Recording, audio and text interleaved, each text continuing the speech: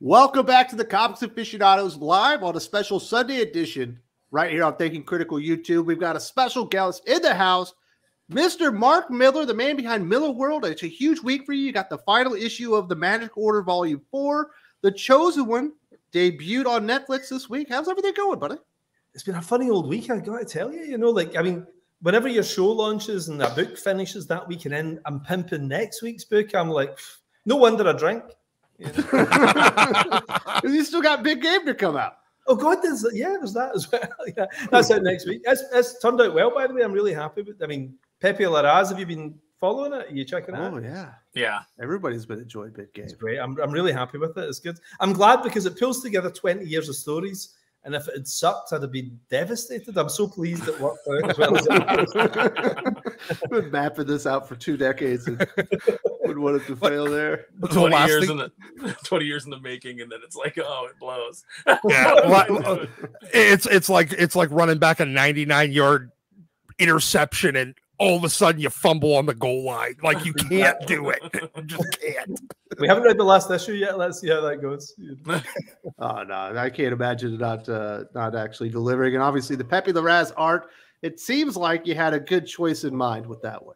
Do you know, I've been really lucky, like, you know, getting Jorge Jimenez, you know, Pepe Larraz, Frank Quitely this year, Travis Charest, Olivier Coipel. I'm like, come on, Marvel and DC, come on, challenge me getting these guys.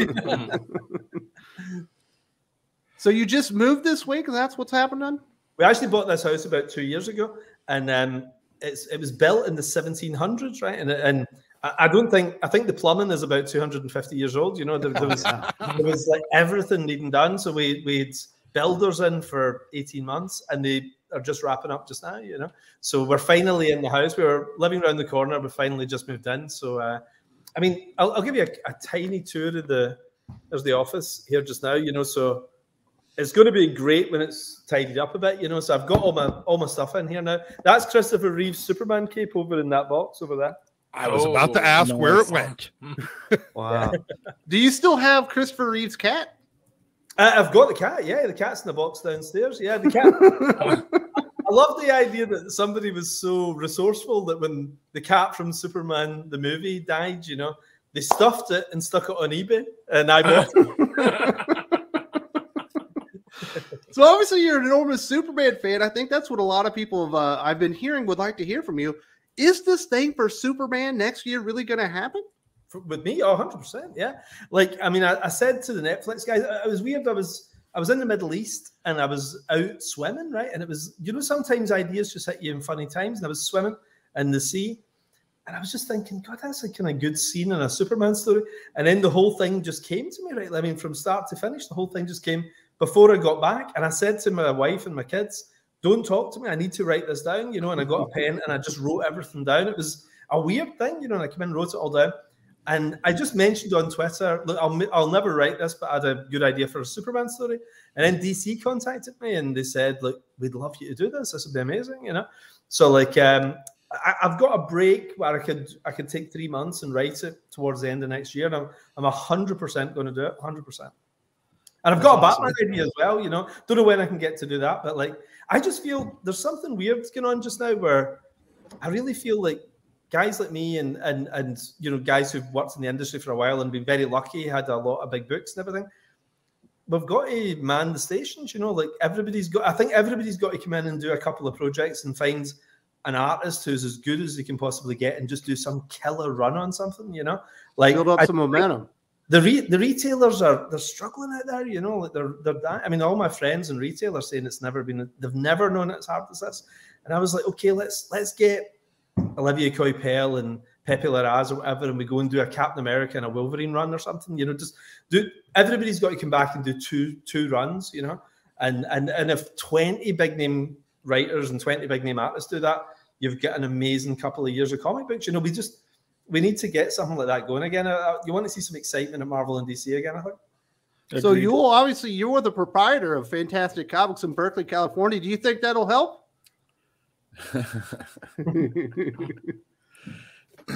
We've talked about it many a time. I'm not sure who usually there's two names that come up when we're talking about superstars in comics, and often, Mark's name comes up and Todd McFarlane. Well, Todd and I should do a book. No, I wouldn't say. Well, I mean, that could happen. I mean, sure. I mean, truthfully, Todd McFarlane can go and do what he wants to do, and that would be okay on its own. And you can do what you want to do, and that'd be okay on its own. And then you get two rather than one. I'm just kind of thinking that way. But if you want to write Spider-Man, I would recommend it. Because that's the book it needs to be. Of course, everybody knows that. And Spawn.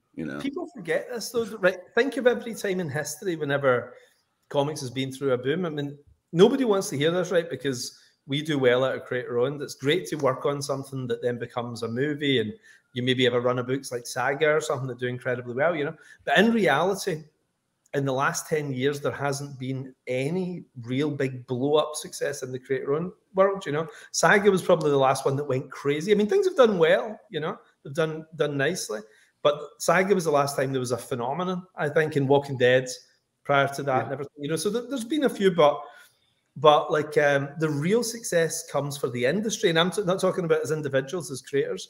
It comes from the industry when Marvel and DC are doing well, particularly Marvel. And again, people hate to hear this because you're making money for the man, you're shoring up a corporation. But the honest truth is that creator-owned growth comes from Marvel and DC doing well. So people want to try new things when the established thing is doing well. So for example, in the 1950s, the Justice League is doing well. So Marvel copy it and do the Fantastic Four, and the Marvel Universe is born. Whenever Joe Quesada's Marvel was doing great, that's when guys like me came in with Kick-Ass and everything. We were able to capitalize on the fact a lot of people are going back into comic stores again and do creator-owned. The brilliant Marvel period and DC period of the late 1980s led to the early 1990s creator-owned explosion, So nobody wants to hear it, but you really want to get those Marvel fans back into comic stores again and get people excited about Marvel. And I think it's almost like, it's like us going back to our old school or something like that. Everybody needs to go back and do one or two projects, I think. And I'm going to try and get my friends to do this, and over the next couple of years, try and get some excitement going back at the companies, because obviously there's some great books. There's 2 or 3 good books, I think, at DC right now. But you need 20 good books. There needs to be 20 great books. And you go back and look at these other periods in history. Look at the noughties. Look at the 80s. Look at the 60s. There was so many books. I mean, I was poor, right? So I couldn't afford them anyway, right? But there was so many books that I couldn't afford to buy all the books I wanted to buy. Exactly. And nobody's in that position anymore. Everybody's like, yeah, there's only 2 things worth checking out. So like, let me get that variant cover, the thing I already bought. Exactly. So I think I want to see people. I want to see people in that position again, where they're holding $20 in their hands, but they need $60 for the number of good comics that came out that week. Yeah. Mm-hmm. We haven't seen that in, well, I think, in my opinion, I think the last time we saw that was when people like yourself and Ed Brubaker and Brian were over at Marvel and turning a lot of books that, had historically been good, but were never, really moving huge numbers. Now they suddenly were. I think that's the last time we really saw that. I think it happens every alternate decade, though. I'm obsessed with history, right? And I've always been, right? And I look at the trends in comics, and I think that we have these 20-year waves, which we call ages. And everybody talks about the Copper Age and the Bronze Age and all this. That's all nonsense, right? But the real ages is you've got the Golden Age, you get the Silver Age, you get the Dark Age, and then what I call the Hollywood Age, right? There's a 20-year period of Hollywood, and now we're in the Japanese manga age, So like these are the waves of comics. So like I think 1935, things like Crimson Avenger and those pre-Superman superheroes, you have appearing around about 1935 to, broadly speaking, 1955. And that wave of creators, everything, they belong to that time, which was the Golden Age.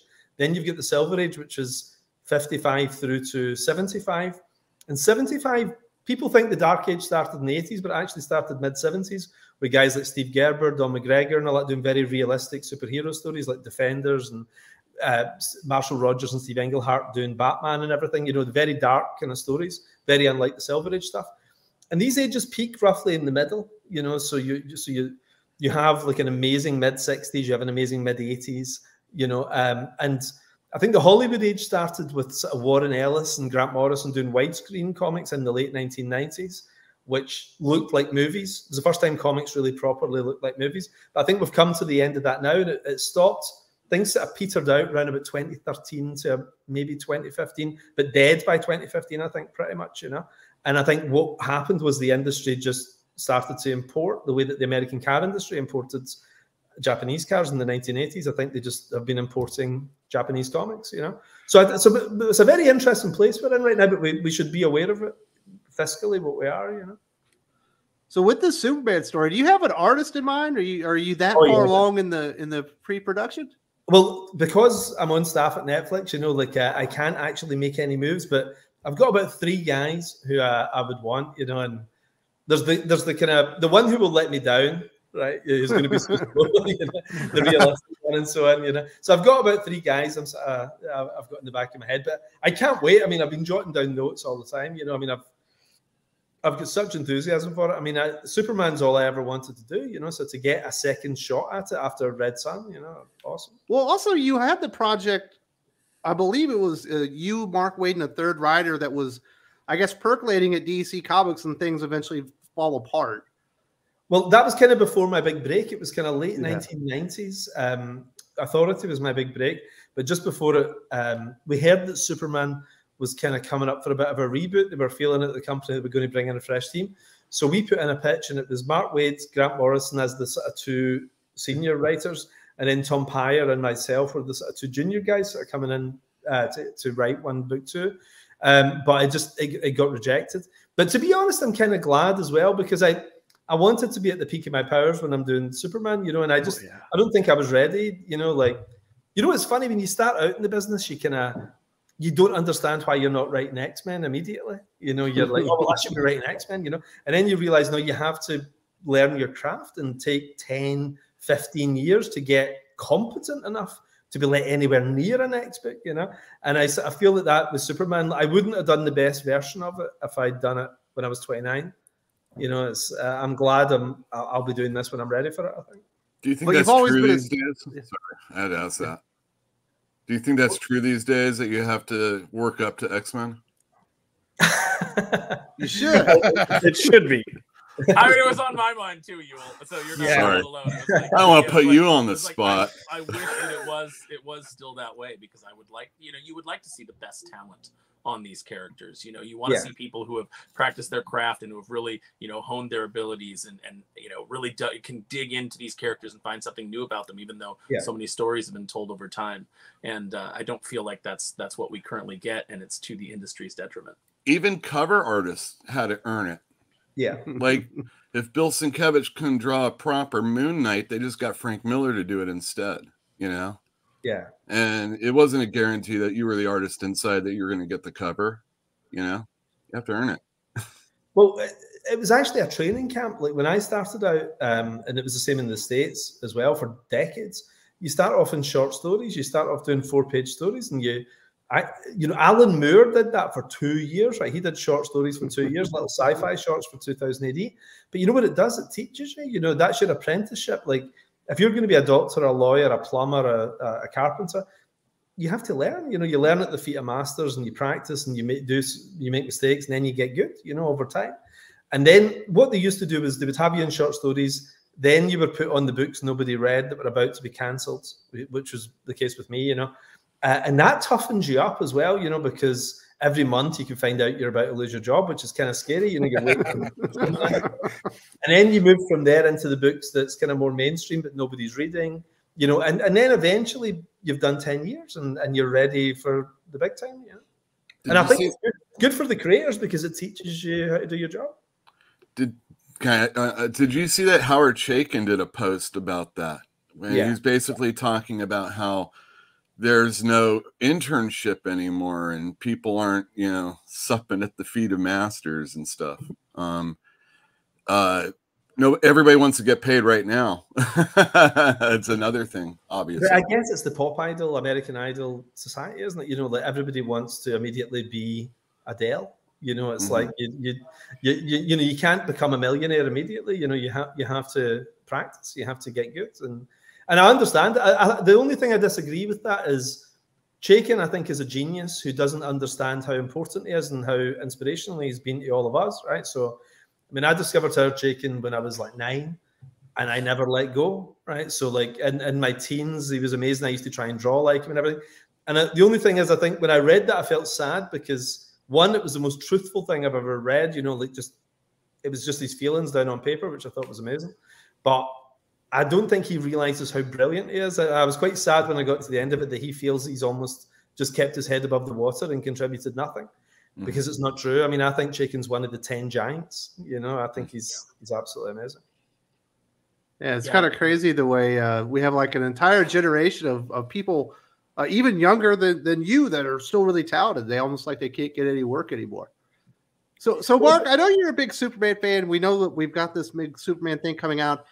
This week was the 10-year anniversary of Man of Steel. Obviously, you love Superman. You've got the cape. You've got the cat. What is the best depiction we've ever gotten of the character?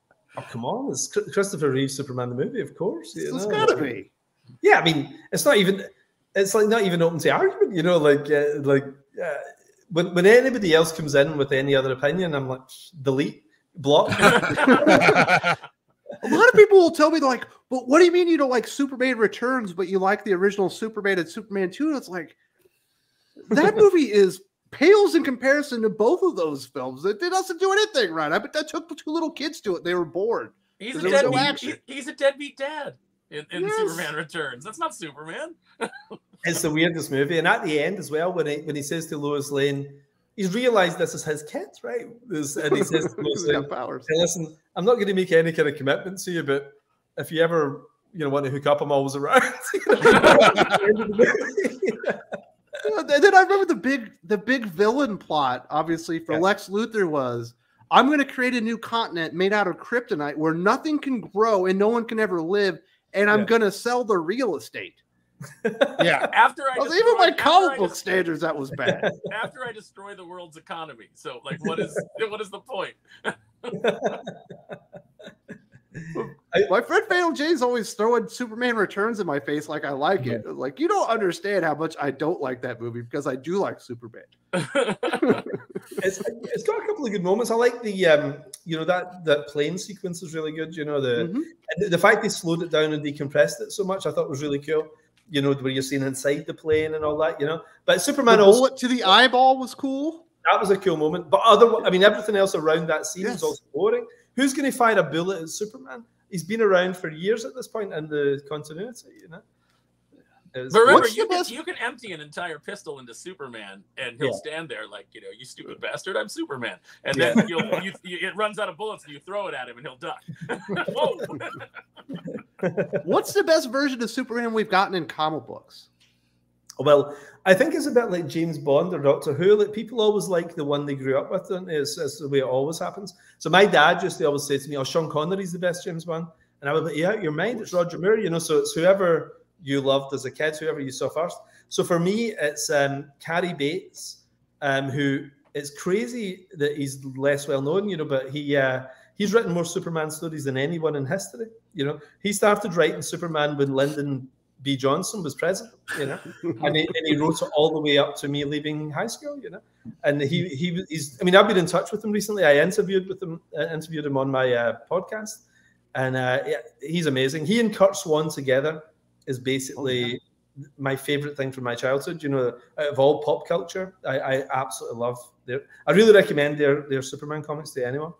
I like the John Byrne Man of Steel just because it kind of recontextualizes the Clark Kent part of the Superman persona to being somebody that you could respect.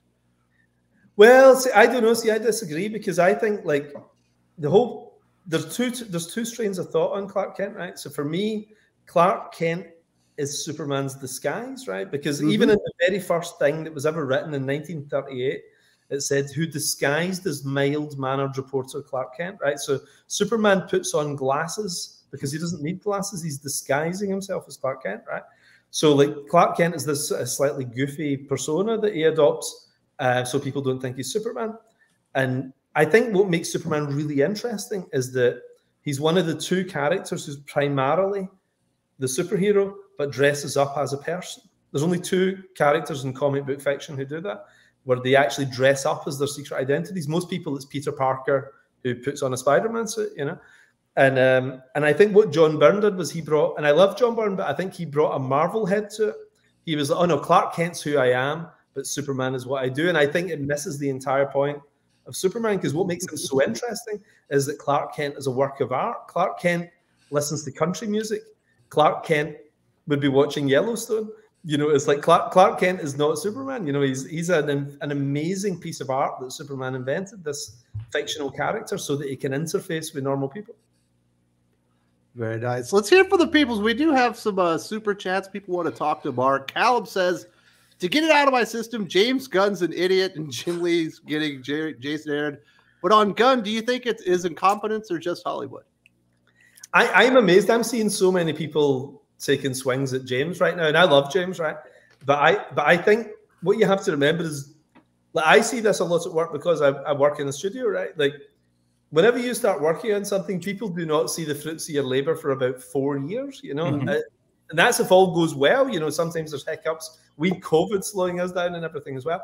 So, like, for me, James's work will not be seen until at least summer 2025. So we cannot judge anything right now. But what he is he's in charge of a studio that's made a $250 million investment here, or $120 million investment here, and he has to try and sell that to people. So he's got to say, hey, listen, this is awesome, you know, even if he doesn't believe it, you know. So I really sympathize with him, because all he's trying to do is keep the ship afloat until he can get in there and hopefully make it better. Because I mean, it's been a mess, hasn't it? Yeah. He's not in a good spot. It's not an enviable place to be in. It's a tricky couple of years, you know. At least the Joker, I think, will be amazing next year, and I think it'll make a ton of money. So I'm hoping that boosts everything up, because it reflects on all of us. I mean, Marvel movies have been terrible for 4 years, you know.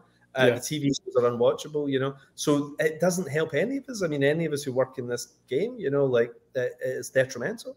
So I really root for even rival studios, because the more people into this stuff, the better. Keep the interest. But the real trouble is, I mean, the honest truth is, there's only a certain number of people who are really good at doing this stuff, you know, like Matthew Vaughn is really good at doing this kind of thing. Sam Raimi's great at it. You know, Bryan Singer was very good with the X-Men and everything. But it's a special personality that can do this stuff. It's not just anybody. You can't just do a soap opera and then come and do a superhero thing. They're really, really difficult to do, you know. So the trouble is, supply has absolutely outstripped demand, and it's outstripped the talent pool, I think, as well. So people who are not brilliant are in charge of very expensive productions right now. I feel like a lot of people took the lesson of, well, we were able to bring in the Russo brothers, who, you know, prior to coming into Marvel, their big claim was some paintball episodes of Community and Arrested Development. And Arrested Development, and make them into superhero movie directors. And, you know, Marcus and McFeely, they were not really known for writing superhero stories, but they did a pretty good job of it as well. So I guess they took that lesson of, well, we can make anybody, and now you're seeing it. I think you're seeing it in the comic side, with they feel like they can bring anybody in to write or draw the comics, and now they feel like they could bring anybody in to write and direct the movies and TV shows, and everybody's sitting there going, this sucks. But Blade Kramer says, oh, sorry. But I don't know if you guys are old enough to remember this, but this happened in the early 90s in comic books as well. Yeah. So what happened was the brands of X-Men and Spider-Man and so on were so enormous. And when Todd and Jim and Rob and everybody all left, they were kind of like, well, we can just, doesn't matter. The brand is what's important here. So they brought in assistant editors, cousins of assistant editors and all that, you know, we're all writing these books. And it was garbage. And it took a couple of years. But the audience were like, we're not buying this anymore. And people blame the speculators, but the honest truth was the collapse of comics that happened around about 94, 95 was because there was a lot of people who weren't very good taking over titles that were previously brilliant. You know? And the same thing has happened in movies and as well. You're saying too much Scott Lobdell and Mark Bagley on comic books is what you're saying. I'm not naming names. I'm not naming names. I said it then. Lane wants to know. First he says, man, Doc, Aaron, Mr. Miller, this must be a super deluxe Thinking Critical. presents Comics Aficionados. What question is a Starlight sequel mini possible? I had an idea for one, but there's no urgency for it because everything we have at Netflix bought my company a few years back, and Netflix have the rights to do everything except for Starlight. Starlight's actually over at Fox, and Nemesis as well, but Nemesis will probably be back very soon. But Starlight's over at Fox, which is now called 20th Century, and 20th Century are planning to do a movie of Starlight with Joe Cornish writing and directing. The script for it is amazing. So if that happens, then that means it's going to be at 20th Century for quite a long time. So Netflix won't want me to write a sequel for a rival studio. You know what I mean? Mm-hmm. So like, so yes, I wouldn't count on it. Not in our lifetimes. I'm fascinated by the fact that somehow my name ended up in front of Mark's name here in this comment. It doesn't make a lot of sense. I love you, Lane, but Mark's definitely. It's not even alphabetical. Jacob Morningstar, hello guys, and welcome to the legend himself, Mark S. Millar. Absolutely, the man, the myth, the legend. Caleb says, John Kent by Tom Taylor. It reminded me of those parents that tell their kids the reason they're getting bullied is because they like them. That was a weird thing. Did you see that, Mark? No. So John Kent has ended up searching out Ultraman, who basically kidnapped him and tortured him for 7 years. Right. He goes to confront him. Injustice Superman shows up and kills him. And they end up in the Injustice universe, and John Kent realizes that this is like a neo-fascist version of his father that is hurting people simply because he can and people aren't free or whatever. And he breaks the arm of, I guess, the clone of his boyfriend on Earth. But in the Injustice universe, he powers up, his eyes like get electric, and then he runs up and hugs Injustice Superman as a way of fighting what he's done. Right. That's the big moment. I'm miles behind on like DC stuff. I'm literally years behind on, you know. So what I do is I just pick up. I'm reading World's Finest. Green Lantern is excellent. I'm really liking that guy. The guy. He was doing The Flash for a little while. Now he's jumped over onto Green Lantern, which is Jeremy Adams. Excellent. Jeremy Adams. Yeah, it's really good. And one or two books, but honestly, I'm just. I know it sounds such a cop out, but I'm so unaware. And at Marvel, I'm almost reading nothing, you know. And it's weird because I'm dying to read some stuff again, you know. Like I'm reading a lot of back issues. I'm reading some manga, but I'm not really a manga guy. I want to go and read some good Marvel and DC, you know. So. It's not the best time in the world, but I wouldn't suggest Adventures of Superman John Kent because he thought you fight evil with hugs, and I was like, it's a very hippie 70s thing outlook for things, and I understand the perspective and what you're trying to say about the character, but it's superhero comics. You end up having to fight fire with fire a little bit. In fairness, most Marvel comics ends with somebody beating them with the power of friendship these days. There's a lot of Care Bear stares going on. I blame Steven Universe for this whole, you know, everyone is defeated with the power of friendship and everyone is misunderstood and every villain has a heart of gold. You know, if you look deep enough, you know, it's a nice thing in the real world to expect the best of everybody and to think that maybe you can break through to them. And I think that we should have that in the real world. But in our fiction, I don't think it's particularly compelling when you do it over and over. Definitely want to give a shout out to Blake Northcott, who's in the chat. So welcome back to the channel. Caleb says he's done, but he's not really done. I can already see he's got something else. Lade says, to Aaron, I've been reading some Darkwing Duck, picked up issue number 6. Unlike Superman, after it was done, I had a smile and chuckled. It's dubbed sort of fun. Thank you. I appreciate you checking it out. Yeah, we had a lot of fun on that book. It's a shame that that Dynamite wanted to go in a different direction because James and I really would have loved to have completed our story, but you know, maybe we'll do it on our own, you know, as free fanfic, you know, because I'd like to get that story out of my system before I die. Very nice. Cal wants to know, Mr. Millar, what are your opinions of the Super Crooks anime on Netflix? Oh, I loved it. I thought it was really good, and it was weird because it was in Japanese, right? You know, so my involvement was almost zero on it, but I'm usually quite heavily involved in things, But yeah, I thought it was great. I mean, I was just watching it as a fan. And Studio Bones are amazing. I mean, they really are one of the best animation houses in Japan. So it was kind of weird watching something that you created becoming Japanese and, you know, in a language you don't speak and everything. It was really cool. It was like somebody adopting your baby and your baby coming back as Einstein speaking German or something. You know? Jose B says, good morning to you all, and of course, the legendary Mark Millar. I believe you are the best writer today. You have given me faith in comics again. Any ideas which artists you would like to do your Superman story? So I guess I sort of stole his question there. Stole his thunder. I'm sorry, Jose the Beast. I mean, but you are the best writer in comics today. How did this happen, Mark? You stepped away, and now you step back, and you're at the top of your game. Maybe the bar is just low. I don't know. You know, like as it seems. but you know, there should be some 28-year-old guy coming through and cleaning the floor with me, though. You know, so I mean, but as a reader, I want to see that. You know, I want to see 10 new guys appear who are just amazing. You know, and I think we're due it. You know, like every 20 years or so, there's a kind of washing out of the old, and then some new people bursting through. And I'm a fanboy more than anything, so I want to see that. I want to see some people that I've never seen before doing this in a way I've never seen.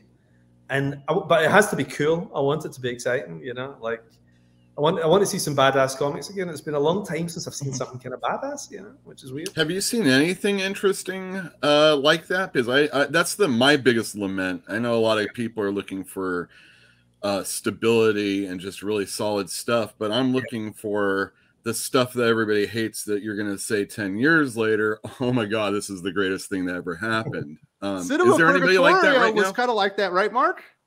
You know, this was an Alan Moore, Kev O'Neill comic I didn't even know existed, right? And I love Alan Moore, right? But I somehow missed this book.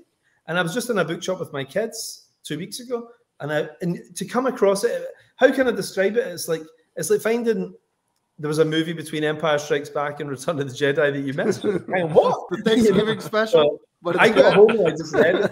I loved it, yeah. So, yes. But yeah, so I mean, I want to see some badassity again. For me, when I was a kid, right, when I was in high school, some of my friends were sort of borderline comic fans, and I used to show them maybe a page from Dark Knight Returns, like a cool scene, or I'd show them something from Frank Miller's Daredevil, or a cool thing that Alan Moore had done, and they were like, oh my God, that's so badass. I've never seen anything like that, you know? And I think we're kind of missing that, you know, like, it sounds crazy, but teenage boys especially love that stuff, like a badass moment. When was the last time you saw a badass moment in a comic? Man, I think the closest thing to that I've read lately that's kind of off the beaten trail maybe is Nottingham with David Azan, I think, is the writer, and Shane Connery-Volk's the artist. It's like something people really talk about. Is it good? Yeah, I haven't. Oh yeah, it's like a reimagining, obviously, of Robin Hood, where Robin Hood's the bad guy. Right. And well, I guess it was a good twist. I never actually thought of that because he's essentially stealing from people, isn't he? I mean, that's the sheriff is the good guy. So one of my kids made this great point. We were watching Tom and Jerry, right? And one of my kids said, "Hang on a minute, Tom's just trying to defend his home, and this mouse trying to steal from the family every day." You know, it's like, and I'd never actually considered it like that. No, even as a kid, I thought Jerry was an asshole. You know? I was like, wait a minute. Tom's just trying to sing to his girlfriend. And this mouse just keeps jumping in and messing with it. Ideator says, All-Star panel today. Huge fan of Mark Millar's work. Is there any Starlight adaptation coming? Sounds like possibly from Century Fox or 20th Century Studios, but not from Netflix. Yeah. Also, your body of work is what makes the industry good. Love and Big Gabe. Oh, very kind. Thank you very much. Absolutely. So how much say would you have in something like the Starlight movie if it comes out? You get to see the script, but you don't get any creative oversight, or maybe they bought the rights from you earlier? What happened was they bought the rights just before, about 6 months before I sold the company to Netflix, the Millar company. So it meant that Netflix is kind of like Fox and Marvel when it got bought by Disney. So Marvel owned the X-Men and Fantastic Four IP. Disney owned the IP, but it's over at another studio. So it's kind of like that. And I'm a Netflix staffer. I'm an exec at Netflix. So it means that I can't actually work on it. But my friend runs the studio, and my friend is writing and directing the project. So I feel it's in really great hands, you know. There you go. I just saw in the comments, always hated Jerry. And somebody Tom is finally getting some justice. Misunderstood guy. Kaiser Jose says, Kick-Ass is the best Marvel, non-Marvel superhero ever made. Oh, cool. Do you know, I more kind of weedy version of Spider-Man. He doesn't have the powers, but he's got all the responsibility with it, right?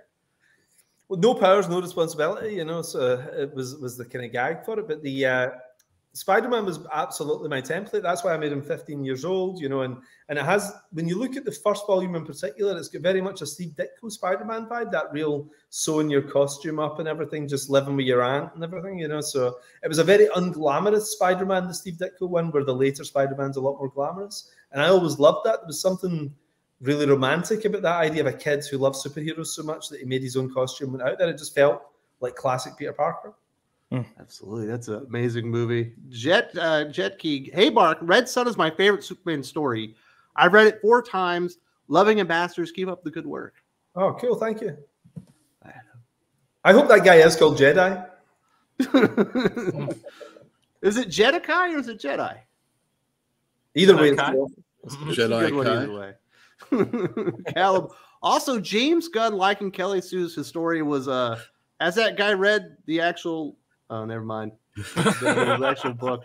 You can say the word. It's all right. The tampon book. I'm sure that he read it, and there is some amazing Filomena's art, especially in that first issue. Doc and I reviewed it. It's a little bit over rendered, but it's absolutely spectacular. But I don't know. Once you start messing with other people's mythologies, it just never works for me. I think Phil Jimenez is a really cracking artist. Like it's insane the level of detail he does. Like George Perez is obviously his mentor, you know. But like I kind of, as a kid, I used to lose myself in George Perez pages, you know. And it's Phil. I think Phil's got the potential to be that, you know. He really has. I love his stuff. Wraith X7. I prefer Byrne's Superman. It makes more sense for Clark to be who Superman really is, since he was raised on Earth. It makes him more relatable. Let me tell you why that's wrong, right? It's like, right, Clark Kent, like, think about it like this, right? And I know people are going to take this the wrong way, but imagine you're a cat, right? And you get sat among a bunch of mice, and they dress you up as a mouse, and they put mouse ears on you and everything, right? You're still a cat. So Superman's a Kryptonian. He was raised by the Kents. He's been given this amazing morality. He's got the nicest parents in the world. He's turned out the best guy and everything. But he is a different species. He's from somewhere else. So he hears things on the other side of the planet. He can see under your skin, and he can see microbes on your body and so on. It's like his view of the world is completely different. He's not Clark Kent. Clark Kent's a small town boy going to the big city, hoping to meet a great girl and everything, you know, and have a good job. That's not who he is. That's who he dresses up as. But Superman just sees the world in ways we can't imagine. So, of course, that's not Superman. School to everybody. Ideator, don't read the comics is why movies are bad. Oof. Hang on. I think I know what this means. But does he mean that the people who work on the movies now are not? Yes. Don't read the comics to get prepared for the. I 100% agree with this, because I see this a lot. You know, I mean, I remember in my day job, I talked to a lot of people who work in other studios and everything, you know. And I think the minute the comic book movie started to tumble is when the people started to become dismissive of the material.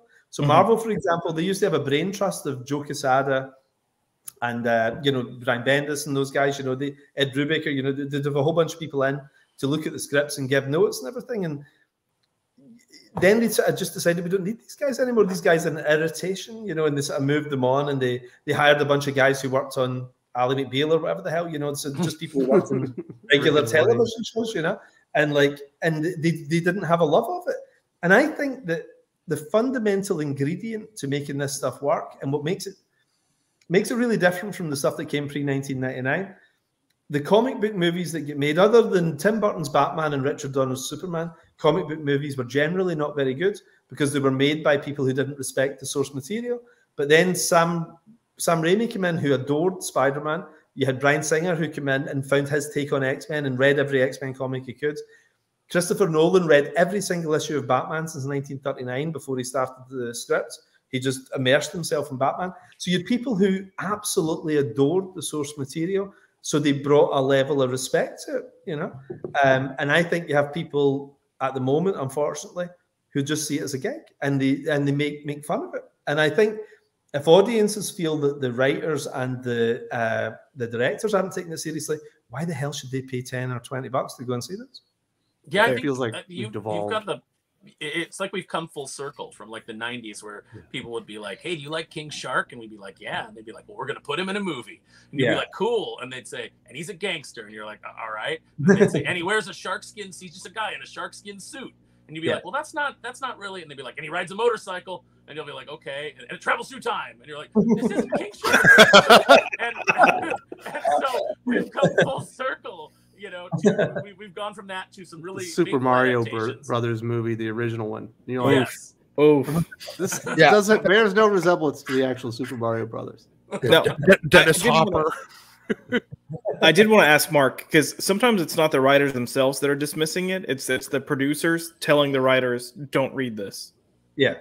And do you think that's strictly just them trying to say like, hey, we don't want you to get too caught up in trying to specifically tell the story, almost like insulting their intelligence of you're not going to understand, you're not going to be able to separate the core meaning from the actual narrative plot line? Or do you think it's just them trying to be like, we are better than this? I think it's very simply just people who are not fans. So, for example, at Marvel, you had Kevin Feige, who was a huge comic book fanboy.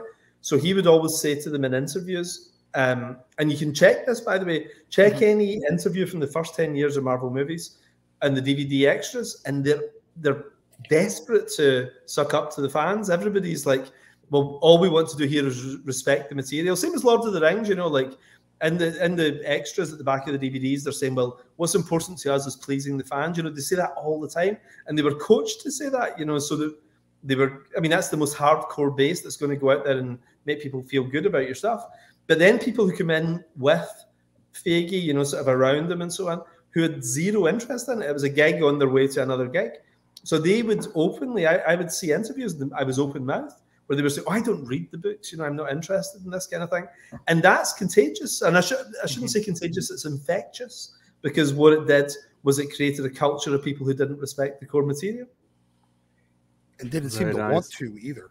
Yeah. Jog Tall says, Mark, what is the status on the live action adaptation of your Reborn comic on Netflix? They got Sandra Bullock. Sandra Bullock's a producer on it, and there's been a couple of screenplays written, but they just weren't quite right. And I'd say my main job, because when I sold the company, I took a job at Netflix, and what I do is I basically essentially try and stop things from happening if it doesn't look good, you know? So like if something isn't quite right yet, my big thing is let's go back and try this again. And if it has to happen 10 times, it happens 10 times, you know, like, because it's too easy to bring out something that's not good and then it just destroys, you know, that particular property, you know, and it happens sometimes, you know, but you really try your best to try and make sure it doesn't. So it's just not there yet, you know, and I'm lucky I can stop things happening until they're right. You know? Nah. Very nice. Rate the X7. What are the reasons why My Adventures with Superman cartoon is so good and popular? Is because Clark is relatable and flawed. All I can say is Superman, when it was done the way I would suggest, you know, 1950s, 1960s up to the 70s, was the biggest cultural icon on the planet. Now it's not, you know. Is that show popular? Like I am aware of it. You know, I know it exists, but I don't really. I mean, at least nobody in my circle is raving about it. Yeah. I've heard it. It's definitely targeted more towards a younger audience. I had one of my friends who's a writer say that it's ultimately a decent show, but it is very clearly for that level. So yeah. Although I haven't watched it, but I do think one thing that's really important is getting kids into Superman again, you know, and kids into DC characters. I don't know if you guys watched the Teen Titans show, you know, the cartoon Teen Titans. Teen Titans Go is what I'm watching with my 4-year-old. He loves it. My two youngest kids are obsessed with it, right? Obsessed with it. And to me, this feels like the great untapped DC franchise in terms of movies. I mean, I'm amazed James Gunn didn't put that in his first lineup because you know the way the X-Men cartoon in the early 90s paved the way for the fans to be into X-Men in the year 2000? Teen Titans has been doing all the heavy lifting for DC. Like everybody loves the Teen Titans cartoons. The serious cartoon was great, and the comedy version is also great. They're both absolutely brilliant. So, like, but I'd love to see more stuff that my kids can watch because the DC animated stuff I think is a little dark. You know, like my kids, really especially the movies. Yeah, that's what I mean. Yeah. I mean, I want to love that stuff, but my kids are a bit freaked out by it. They don't like it. Absolutely. Eric O'Sullivan, the Sultan of Soup. Yeah, I missed pretty much all of Alan Moore's image work. 1963 is a love letter to atone for the damage he did with Watchmen. Did he do damage with Watchmen? I mean, I would say he did, but he didn't mean to. I think it's not his fault that everybody said, "Oh, that's what comics are supposed to be." After he did Watchmen. Agreed. Alan Moore doesn't know how to put a fire out in a forest. That's the problem. You have to remember what Alan Moore was he was essentially, the physicist who came up with the idea of splitting the atomic bomb, and everybody else was the people who started dropping the bomb on people. Like, something absolutely brilliant, and everybody else did the worst possible versions of it.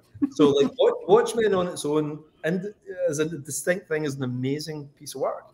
But all the imitators have kind of sullied it a little bit. I think you ended up with a lot of people that end up coming into the industry that think they are Alan.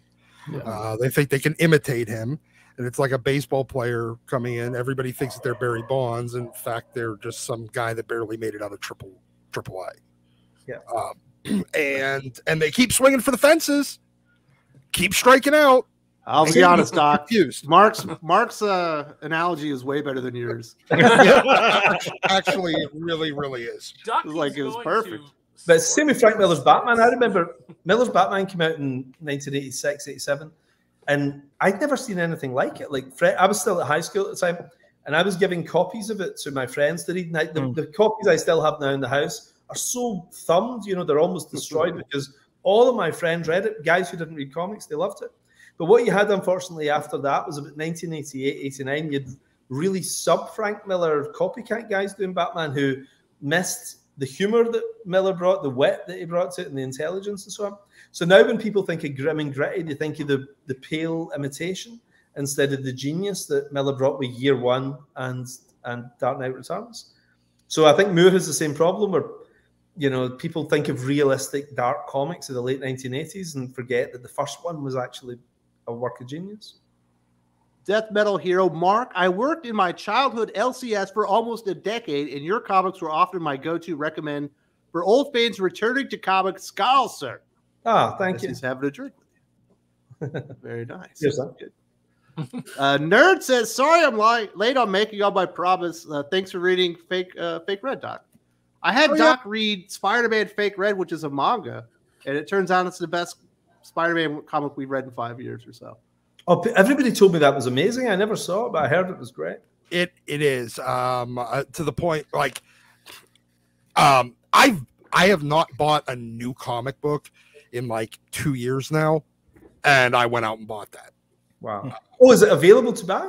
Yeah, you could buy it. They have it in trade format, or like Tonkabon or whatever the hell the format is for manga. I think there's 2 volumes of it. I bought volume 1. I haven't finished it yet to go buying volume 2. I can love that. So Marvel see no money out of this at all, then? No?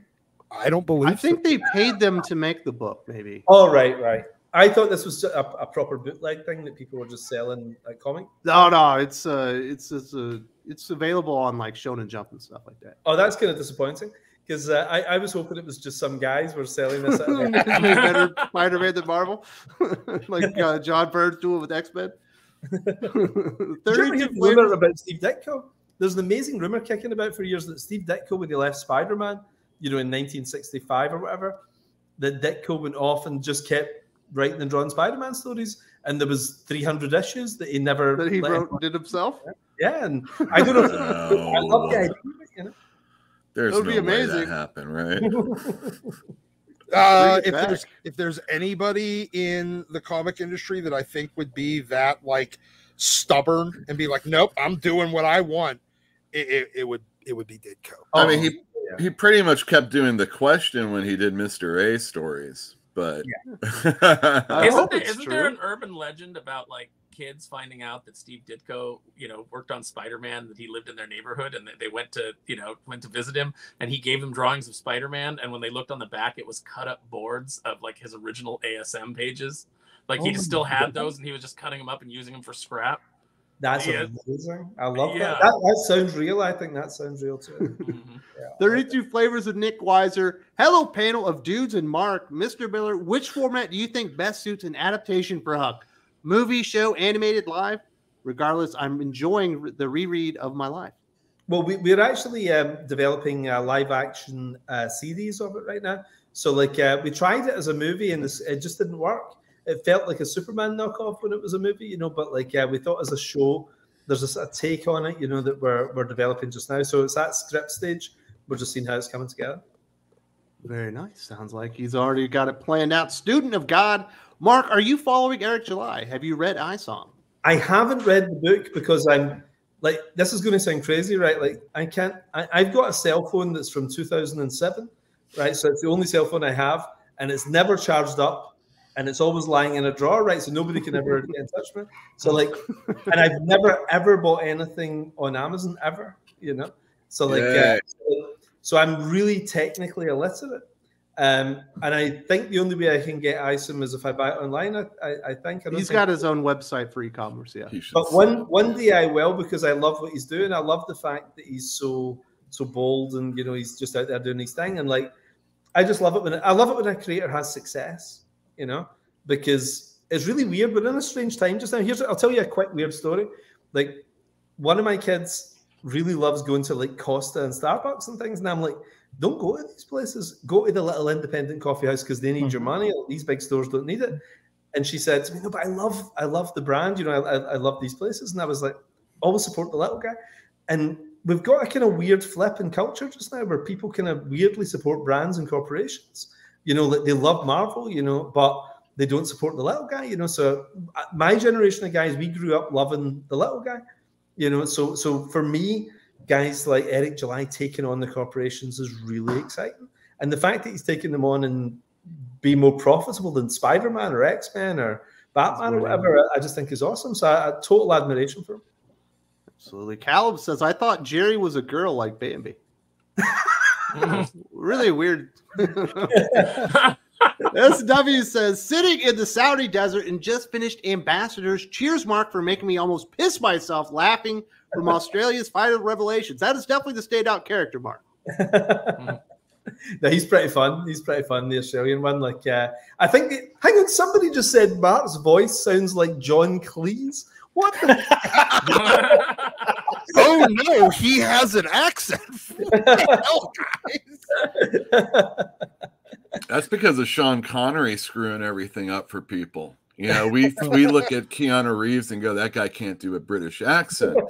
But Sean Connery can't do a Russian accent or a Spanish accent or all the stuff he's done, right? Well, you know what everybody forgets is that it's all a matter of perspective. See, Mark doesn't have an accent. We all have accents. Exactly. You know, it's just, you know, it's just where you're from, and everyone else has an accent. You speak correctly, and everyone else has an accent. Do you know, John Cleese was one of my neighbors a couple of years ago. Weirdly, strangely, that. And I'll tell you a strange thing. He used to live next door to a hotel, right? So he was right next door to a hotel. And he used to always phone the hotel and ask for room service. And they would say, but you're not actually in the hotel. And he said, yeah, but it's only another 10 feet. So could you just bring me some food, you know? And he did it every night, tried to get his dinner. That is awesome. Come on, Josh, say something.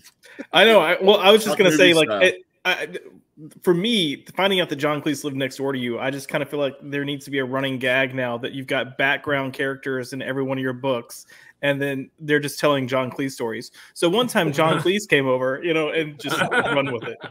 It's like a little Easter egg that's in I was in the hotel actually one time, and they said to me that John Cleese came in with a cat on a lead, you know, like a dog lead kind of thing, came in with a cat on a lead. And he said, look, I'm going on holiday for a week. Would you mind looking after my cat while I'm gone? And they had to get him. He sounds a real character. Lane wants to know, Mr. Miller, I do wish we could get a follow Ultimate Comic follow Ultimate Hulk versus Ultimate Freddie Prinze Jr. That felt unresolved from the Ultimates. Who? Don't you remember like the Freddie Prinze Jr. jerk in the Ultimates? Guys, you would have to update the Freddie Prinze part these days for a newer audience, I think. I don't think he's culturally relevant anymore, unless you're like I wrestling. kind of like that though, because when I was a kid, we used to, in the 1980s, we used to read 1960s Marvel comics in Scotland because they would package them in black and white cheap reprints, you know. So all the references were out of date. So they'd be talking about the Ed Sullivan Show and everything. I'd be like, who the hell is that? I kind of like that idea that Marvel Comics was really immediate and it was just talking about the world you were in. And next year it was out of date. So I purposely peppered all my Marvel stuff with references to, you know, just what people were into in 2004, you know, like the as current year as you could possibly be. Yeah. Guys, I actually have to bounce. This has been an absolute pleasure. Mark, thank you so much for coming on. You know, love your work and really appreciated this conversation. I look forward to catching the rest of it. Great to see you. I have to do the same actually. Like I say, we just moved house this week, so all my wife's friends are literally walking around the house and like checking it out.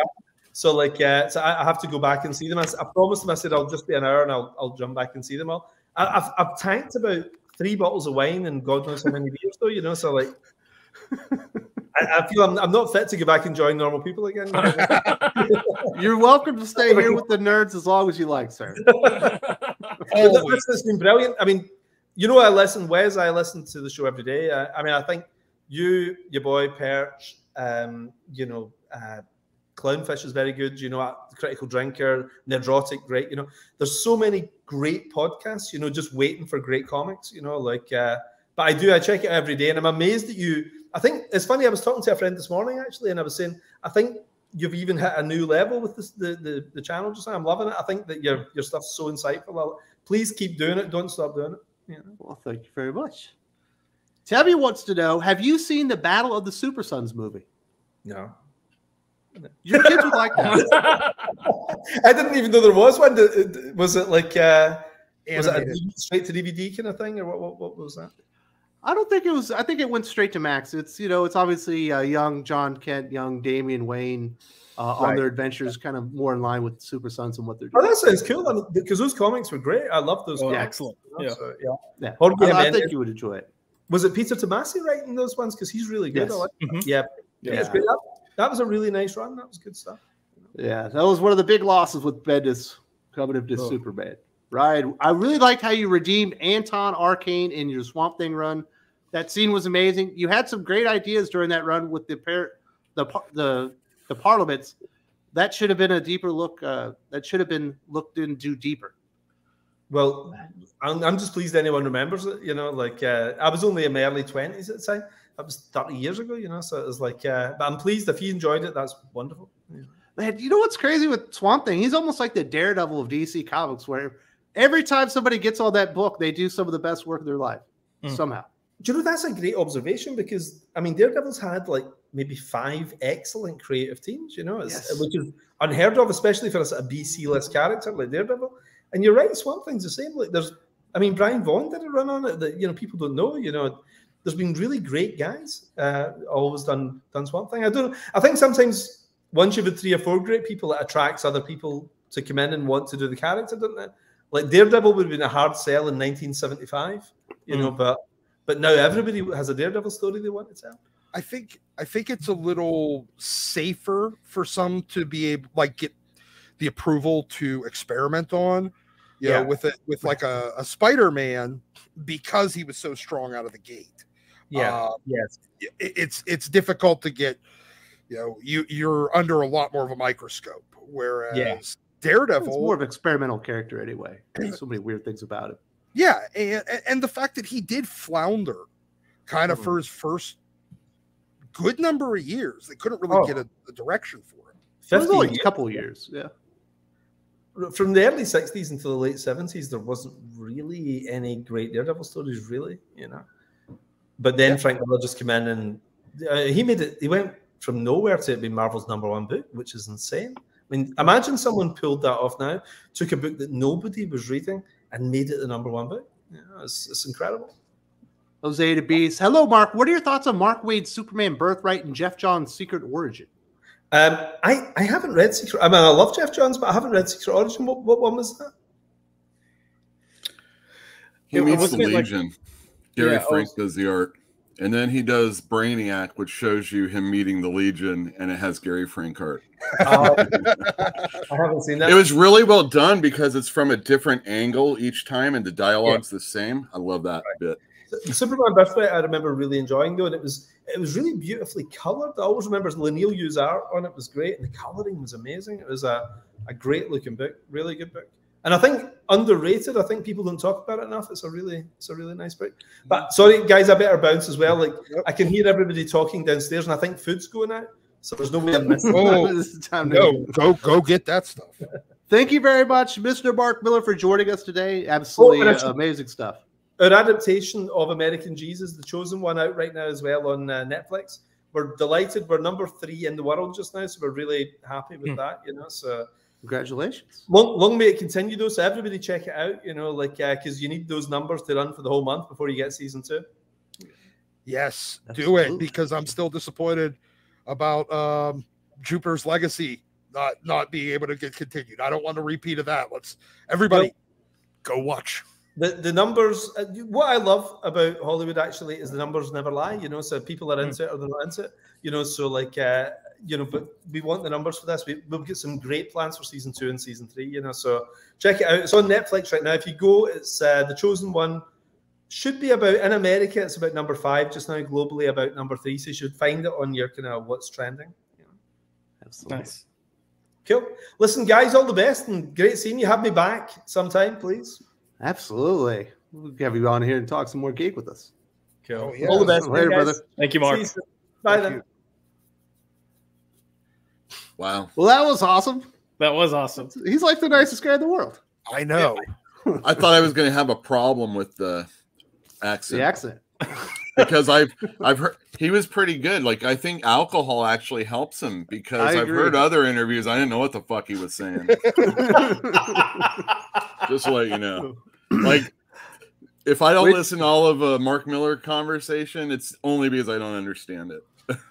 We do have a lot more questions for Mark. Obviously, he wasn't able to answer all of them. We will do our best that we can to get through all these and answer your questions. It won't be quite as good as Mark, but we'll do our best. Devil Eyes, last time I saw you was at Jetpack promoting Chrononauts with Sean Murphy. Still have the poster frame. Anyway, and what's the plan for the death of Cordelia Moonstone?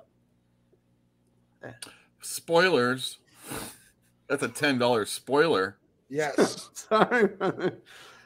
This would obviously we wouldn't even be able to speculate without Mark here, but I'm glad that you liked the book, and I hope he was as cordial and friendly to you when you got to meet him at when he was promoting Chrononauts at Jetpack as he was here. Pika Shades, I reviewed Superman Red Sun earlier this year on my channel and found some interesting things to criticize it, but I praised the neutrality that made it a story without a good guy and a bad guy. Was there no bad guy? I kind of thought that was like a bad version of Superman, and I was actually rooting for terrorist Batman.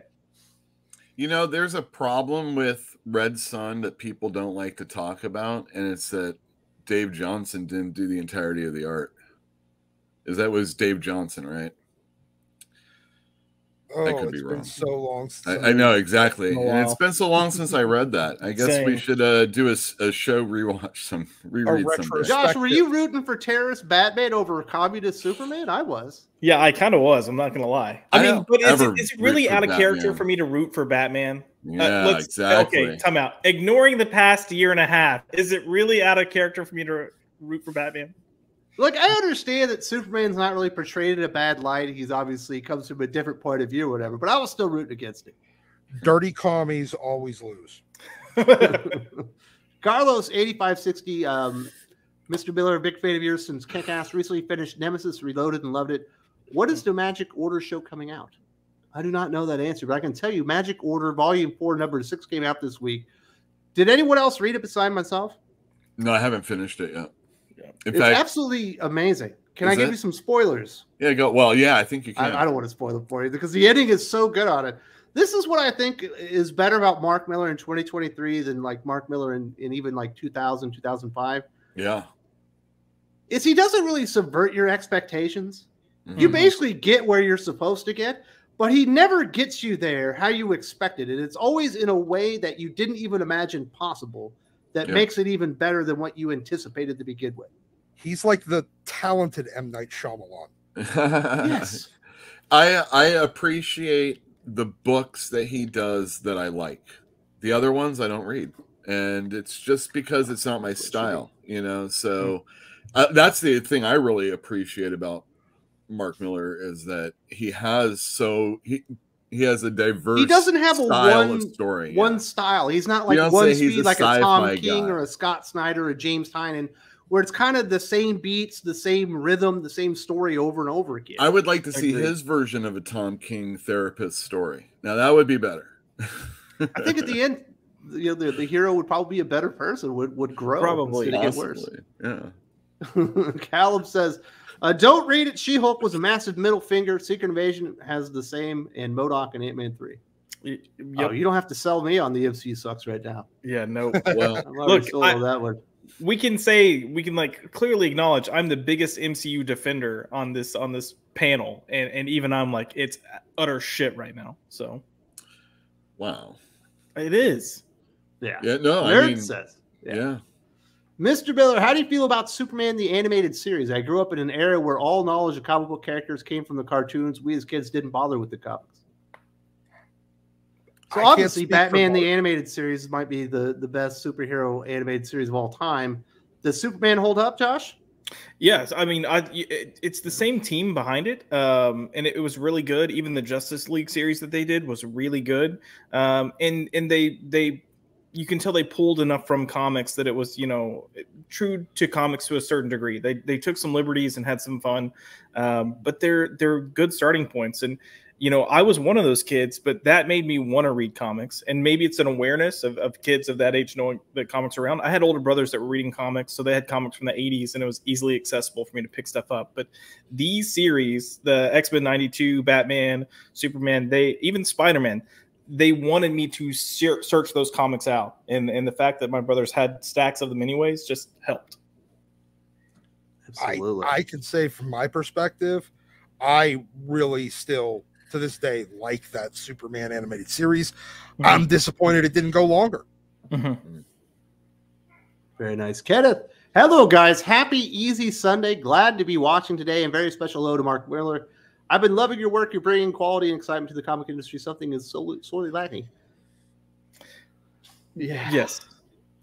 It's crazy. Without Mark Millar, I don't know that we could do Best of the Week in 2023. Dude, it's kind of holding up the entire show there for a minute, Yule. Yeah, no, I mean, well, he was pumping them out, you know. Yes, there was like always something either ending or starting, something leading into another thing. I think Magic Order was the book that really tied everything together as far as coming out, you know, regularly. Yeah, I was surprised because I didn't like Magic Order when it came out. Then I jumped back in on the second volume and I liked it more. And I went back and reread it. And I was like, all right, I was a little bit wrong, and I liked it much more moving forward. It feels like there's parts of Magic Order that are like old Miller, where it's kind of like the edgy stuff. Too edgy for me. The abortion hero. That was hilarious, though. I thought, you know exactly what kind of character she is. She said my greatest escape trick was the abortion I escaped. You know, it's pretty hilarious to me. She survived instant death. Yeah. But it is very edgy for him in some ways. Whereas he's grown since then, and like turnaround books, like I feel like a lot of people have said were like Starlight. That's where I was like, oh, Miller's somebody I can enjoy now, because it's like, you know, it's a little bit more tasteful. Yeah, it's like the Ambassadors is Mark Millar kind of grown up, where he doesn't have to see where the line is or even try and move the line to where it used to be. It's kind of him just doing his best writing. That's what. Well, when you have multiple characters, that helps also. You know, he had like despicable pieces of shit, people that are pretending to be something they're not, and you know, there's a lot of other things. And he also have like the best artist on each book for some reason. Helps, yeah. Yeah, good art. By the way, I didn't want to put Mark in a precarious position because the artist that I can think of that I'd love to see him work with on that Superman would be Ed McGuinness. I like that. I mean, I've seen Ed with Jeff Loeb. Doing Superman. I've seen a couple other people, but I feel like Ed McGuinness is the least 21st century quintessential Superman artist. Now that he's doing a little bit more thinner frames, he's not like bulking them up quite so 90s style. I think going back and doing his Superman would be kind of cool for sure. Very nice. Plush says, Singer read Squat, Josh. Ask Olivia Munn. Damn. Sure. I mean, Singer was a fan. Singer talked about it. He's talked about specific comics and interviews, you know, when you go back to like the late 90s, 2000s when he was making that first film. But I mean, maybe he's not a fanboy, but he clearly read some stories. So he is, though, a bit too much of a student of the David Goyer side of comic adaptations. Mm-hmm. Yeah, agreed. Look, I'm not the biggest Singer fan, apparently, but we heard this. We heard the story. Yeah. Get it. So Alan Moore is Oppenheimer, basically. Yes, that was the best analogy I've ever heard in comic books. That was perfect. I was like, whoa. The doc tries to back it up with some baseball analogy. I was like, what are you doing, man? Yeah, I shouldn't have used the baseball. I should not have used the baseball reference with the Scotsman. Look, well, and Doc mentioned Barry Bonds, and the first thing I thought of was, oh, his daughter worked for me for a little while. Really? Yeah, Shikari. Not the Lois and Superman cartoon. Lois and Superman cartoon. Oh, that was I couldn't get that. So Lois and Superman's not good? Yeah, stick to the animated series. Plush. Also, I think Reeves' Superman with Clark as Damask is superb, but Bird and Kane making Clark who he is and Supes what he can do is also masterful. Listen, I completely get it. I'm more on the side that Clark Kent is the hero. At least his morals and everything he learned as Clark Kent is what drives him to be a hero, and Superman obviously is the power set. Well, that was what DC wanted to do because Superman was the boring character. He still is to people that don't know. You know, he was the Superman that he was talking about, but people wanted Marvel, and they got John Byrne to come in and Marvelize Superman. Everybody that read Superman was thinking that it was going to happen, and it did. You know, so there's your line right there. And some people love it and some people don't.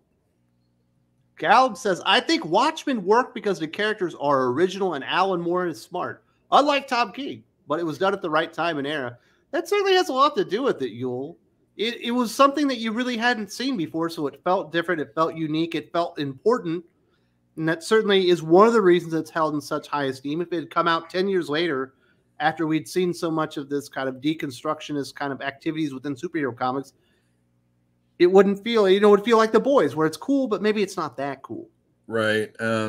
It's such it also, you know, really the art in it is perfect. Well, yeah. Also, I mean, well, you know, a lot of Alan Moore, if anybody has ever seen the scripting that he does for that comic book, it's ridiculous. And only a guy like Dave Gibbons could have pulled that off. And they just like really masterfully put this comic out. And that's why it's still so amazing. Tom King, you know, he's, again, you know, Shoulders of Giants and stuff like that. Every generation has them, but it just feels like everybody now has like this I got to get in touch with the emotional side of these characters. It doesn't matter if it's the Stephanies or Teeny or Toms or what, the Stephanie and Toms of the comic book world. I do need to disagree, though. Oh, thank you. That they were not with that part. With the idea that they were original characters. I'm sorry. They were not. Well, sure. They were the Charlton characters in everything but name. Dude, it would have fucking been even. Well, maybe not, because I think the looks were so good in Watchmen. But could you imagine, like, you know, Captain Atom instead of Dr. Manhattan? It would have been Legion in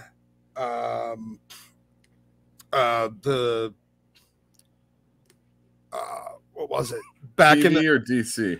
DC. Legion of Superheroes? Yeah, Legion of Superheroes back when Paul Levitz was on it and just building that series. and making it into the biggest book next to Teen Titans. Yeah, it's crazy that could happen. That's what it would have felt like. Yeah. It would have felt like 1970s and 80s Legion. If the Charlton, I think it's better without the Charlton characters because it doesn't have the expectations of the history of the characters attached to it. Yeah, it would have been more of an in the moment thing probably than a lasting thing. Yeah. Yeah.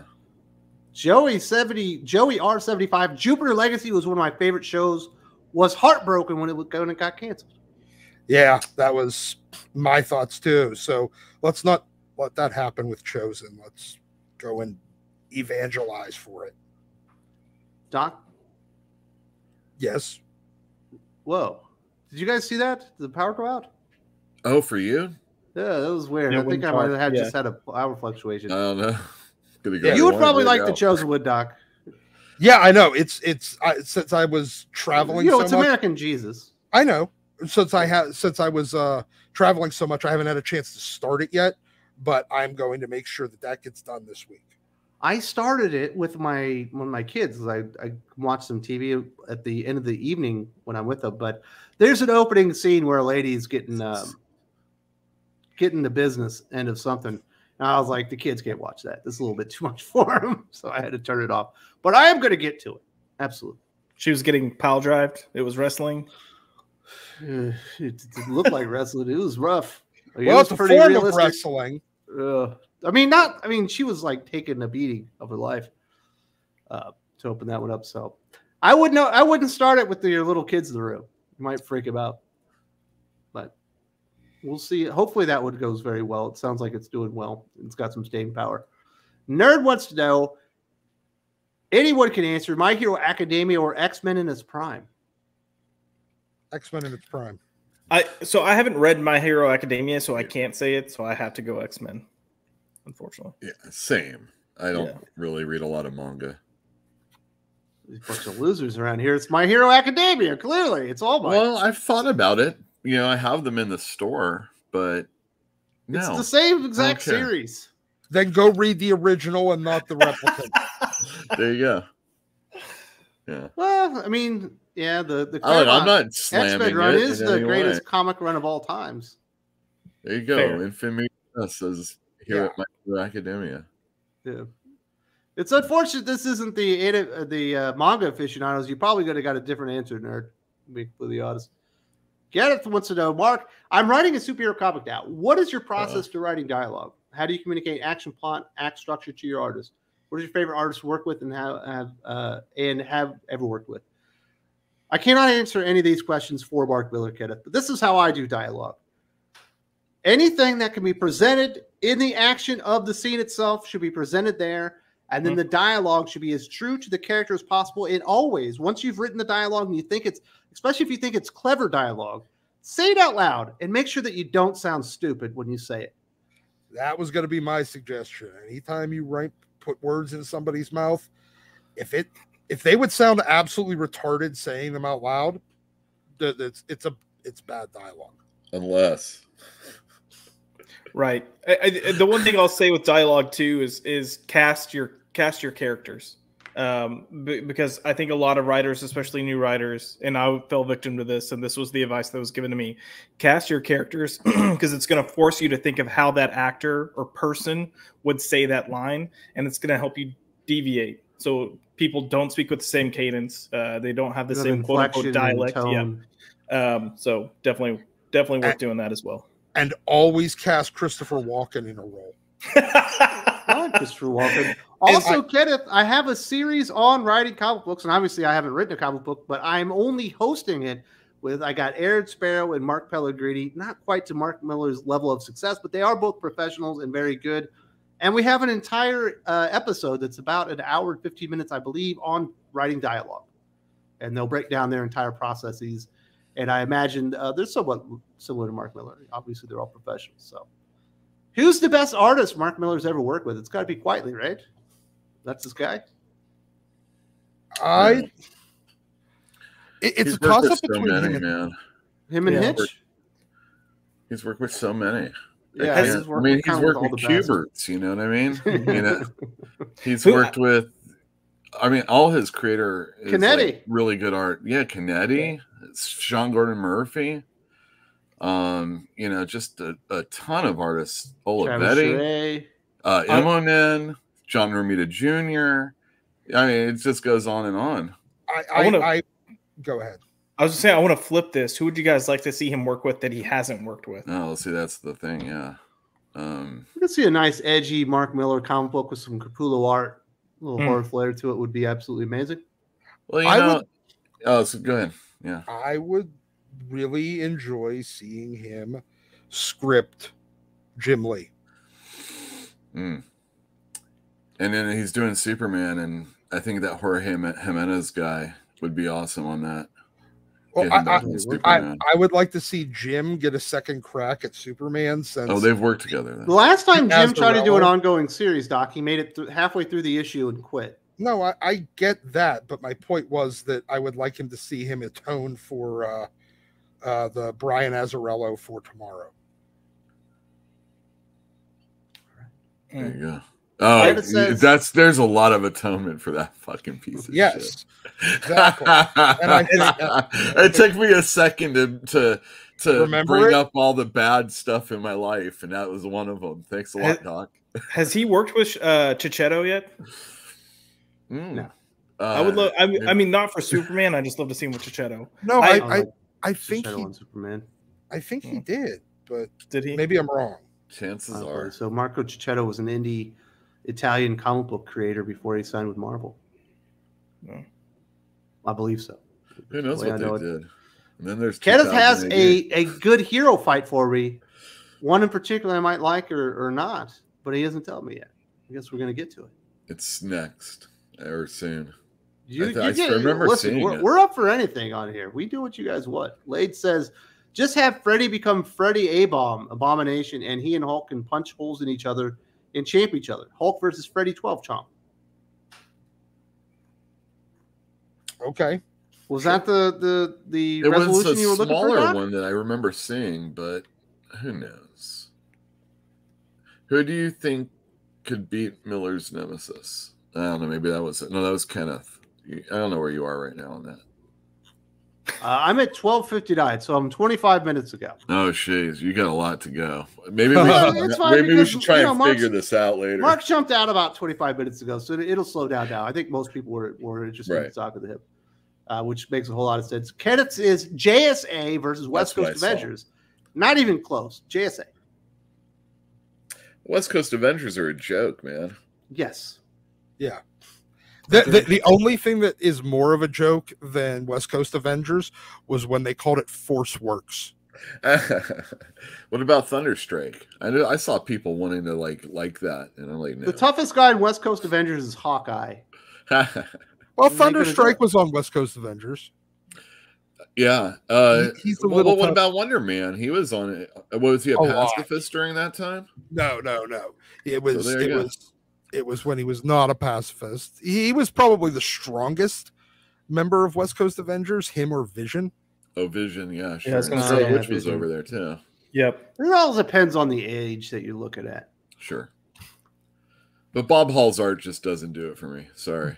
But West Coast Avengers at one point was basically, it looked like the dollar store knockoff of the entire Avengers.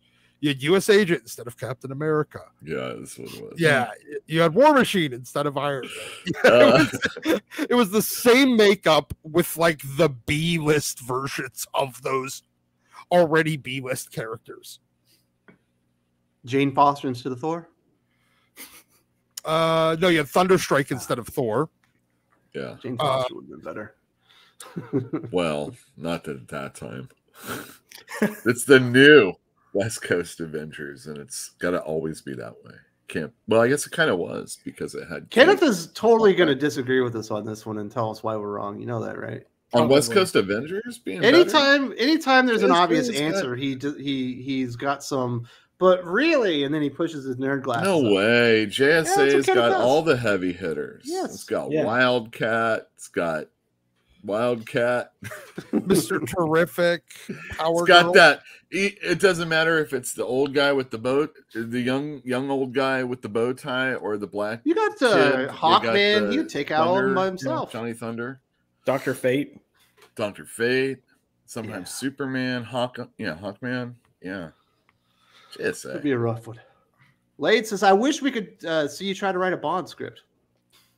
Oh, Yeah, Lade, I'm Wes, super we duper did. happy to have this kind of faith in me, man. Well, he did do a Bond script. He It's did. called, It was called The King of Spies.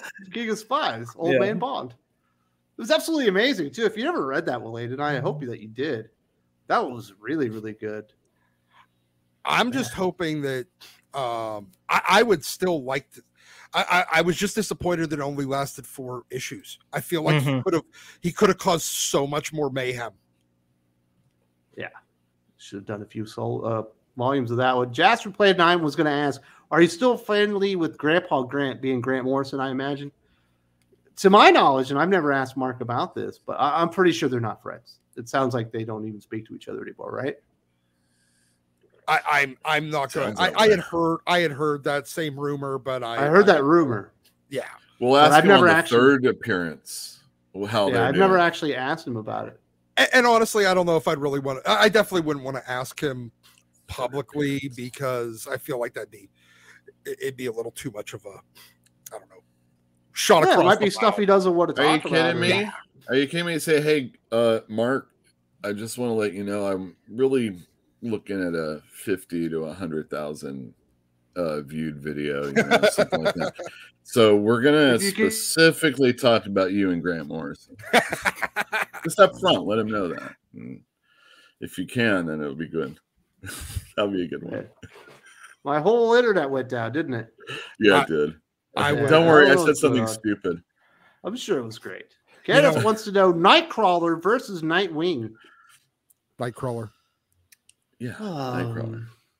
He can teleport Dick's head right off his body. Yeah, but he wouldn't do that because Nightcrawler doesn't kill. That's the problem. I mean, are we talking like an MMA fight, like UFC rules? You get 3 5-minute rounds or something like this. I guess Nightcrawler would have to beat him because Nightwing's not fast enough to get to him. Yeah, and if Nightcrawler decides that even if Nightwing like wears him out, all he's got to do is teleport him to Limbo and then just leave him there.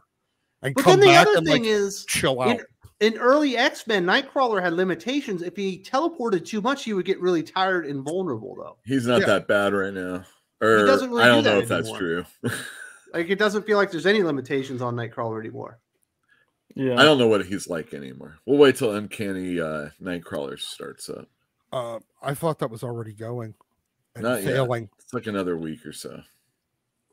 Oh, yeah, the one where he becomes Spider-Man. Yeah. All right, Doc, what's your final word? You're the Marvel aficionado. Nightcrawler versus Nightwing. UFC fight, 5 5-minute rounds. Who wins? I'm going with Nightcrawler because let's exclude power set here. At the end of the day, I think they're equally talented acrobats. I think they're about equally strong. Nightcrawler has a tail, so he has a 5th appendage to beat you with. That's what it comes down to for me. Yeah, there you go. All right, Josh, you're the DC aficionado. Protect your boy Nightwing in a battle with Nightcrawler. 5 5-minute rounds, UFC title on the line. You can't teleport anybody to Limbo, or you can't teleport their head off. You just have to fight. Yeah, I think Nightcrawler is going to be too worried about being too nice, and I think Dick's going to kind of let him do his thing for a little bit. And we all know Dick's got some stamina in him, so he's going to kind of let it go, and he's going to get that one hit in, and then go from there. I'm going Nightwing. He does have knockout power, and he gets the screaming sticks, right? Yeah, of course. If Nightcrawler has teleportation, Dick has the excrement sticks. Yeah. Damn. All right, you're the final vote. Who do you think wins? Oh God, let's put this on me. Sure. Nightcrawler. Fuck you, Yule. Fuck sorry. you. I'm sorry. It's He's a fucking Marvel fanboy, fanboy, Josh. What do you expect? No, he's a Mark. I know, and Miller's talking about repping for companies and stuff like that. You got to know, I'm fucking selling comic books, people. I got to wear the merchandise and stuff to get people excited. I don't just sell the new comics that come out. There's old comics too. There's graphic novels and stuff like that. Show people your shirt because I want that comic book. You want this one, the Golden Girls one? Yes. Hell Is there yeah. a Golden Girls graphic novel? Yeah, man.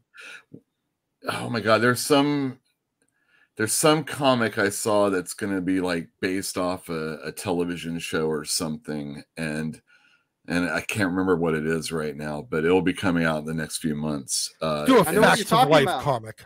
Which one? No, it's not Facts of Life. I know what you're talking about, Yule, but I also have forgotten what it was based off of. But I remember thinking when I saw it, that was a bad idea.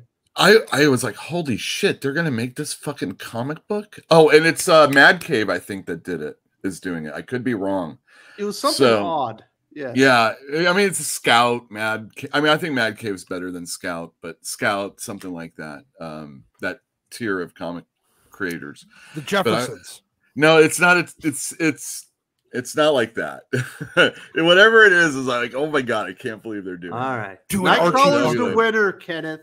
Tell us why we're wrong. Callum, I tried this other channel called Comic Pals, and when I disagreed on Heather Antos, they called me every CG insult in the book.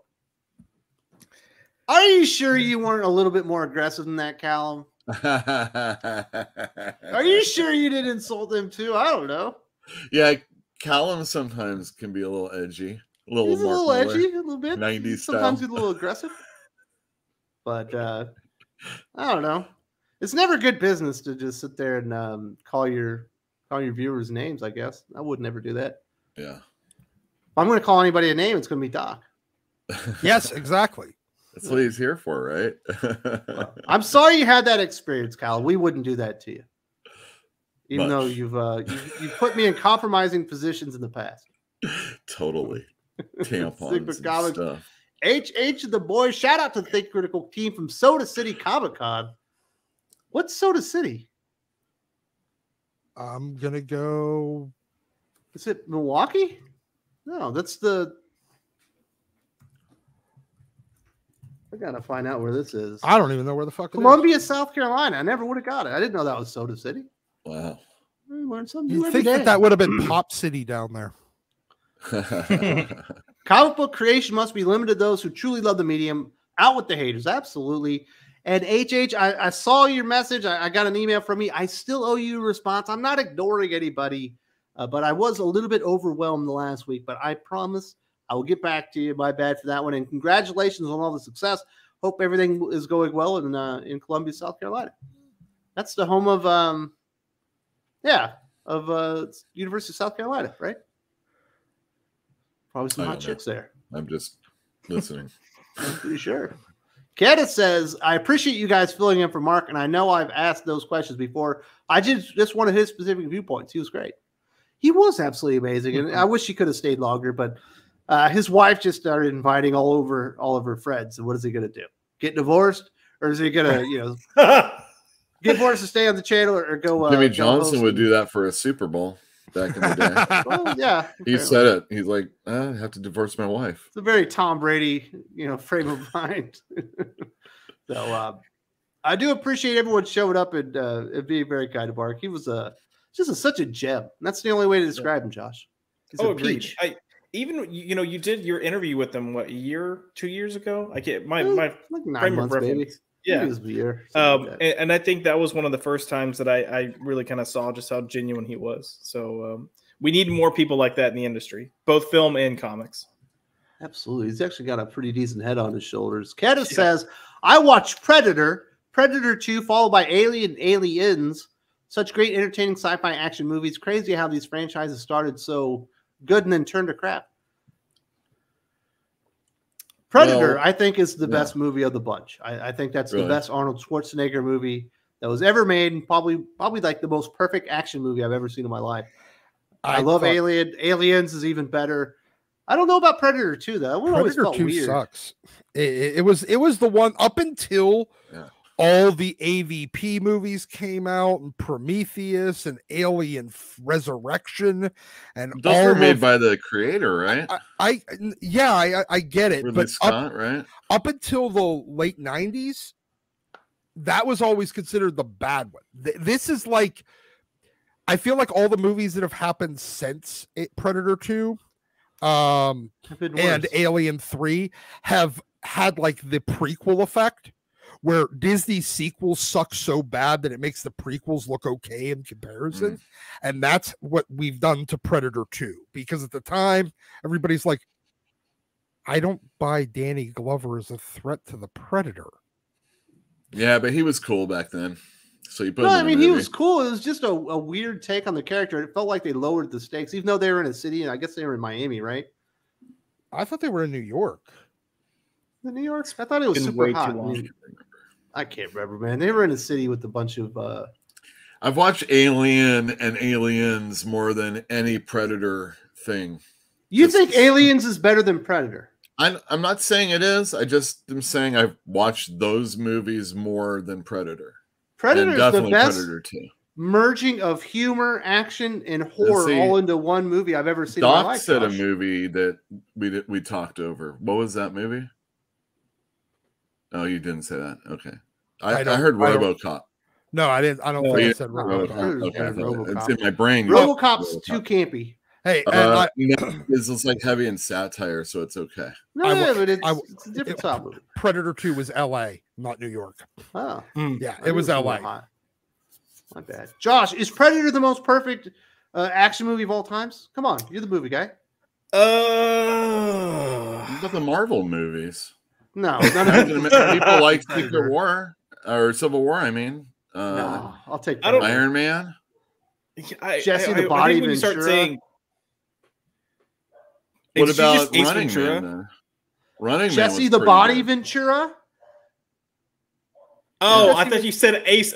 My internet cut out, and I thought you said Ace Ventura, and I was like, "How the fuck do we get to Ace No, Ventura?" I'm just saying, like the cast was amazing. You know, the action was enthralling. The series goes from hardline action movie into like a horror thing.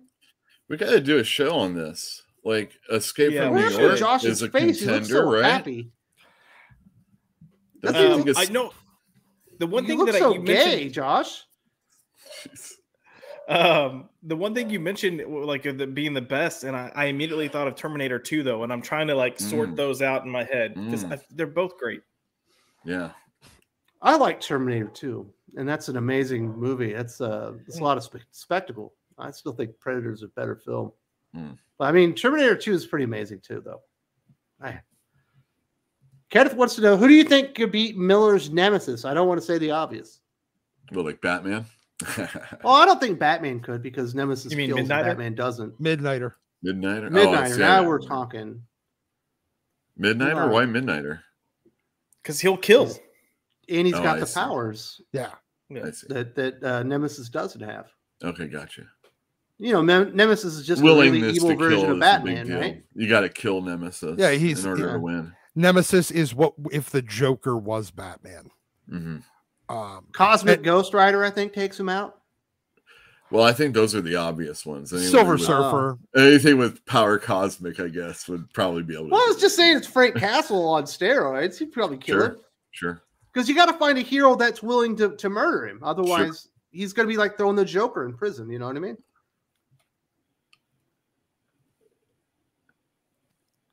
Huh? No? Yeah, I agree. Yeah. Oh, All right, Yul. What other heroes out there that are willing to murder them? Oh wait, no, I don't know. I'm not Wolverine? even familiar. I never read You Nemesis. kill him? I feel like What? Nemesis just completely outsmarts Wolverine. It's not my my Well, style yeah, thing. that's the Yeah. thing. He's so genius. I'd watch a Deathstroke versus Nemesis. I know that's kind of similar to Midnighter. That could be fun. It would be fun to just put some of the like anti-heroes and villains. You know, put Punisher. You know, up against I them got too. one.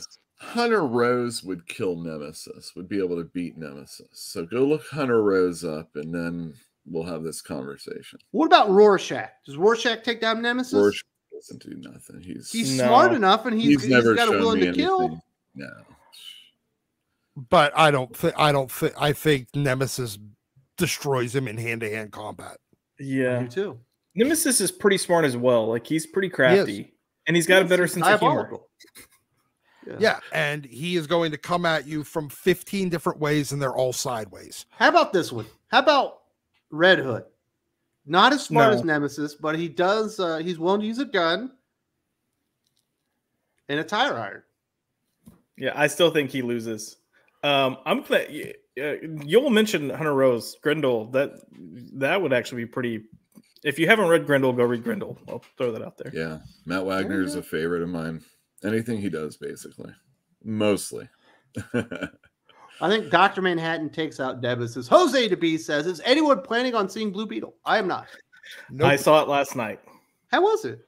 It is the most generic, mediocre piece of anything. Like there's nothing in here. I mean, if you get so bent out of shape about some humor, like whatever, there's some jokes in there, but it is just. I walked away the same way I walked away from Ant-Man Quantumania, where I just felt nothing. I felt nothing. I didn't care. But there was stuff in Ant-Man that made me hate it so much that, I guess I felt that. So I just didn't care. I didn't, things happen. It's very Pembers. Meh. I'd rather watch The Flash. Inoffensive is better than some things, right? Yeah, I mean, yeah, but like I hated The Flash, but I'd rather watch The Flash because at least The Flash for me had moments that I'd want to watch again. That's some spectacle. Yeah. The Flash at least tried to tell us a big story. I mean, it failed in every conceivable way, but it attempted something. And from what I'm seeing from Blue Beetle, I haven't seen it. I'm not going to see it. It looks like they're aiming for like middle of the road teen superhero movie, and they're not even going to get there. Yeah, yeah, and it pulls from so many other superhero movies that it feels like a Xerox copy of a copy. Very nice. Kenneth says, nerd, all due respect, that is a foolish question, sir. Nothing beats X-Men in its prime, sir. There you go. Correct.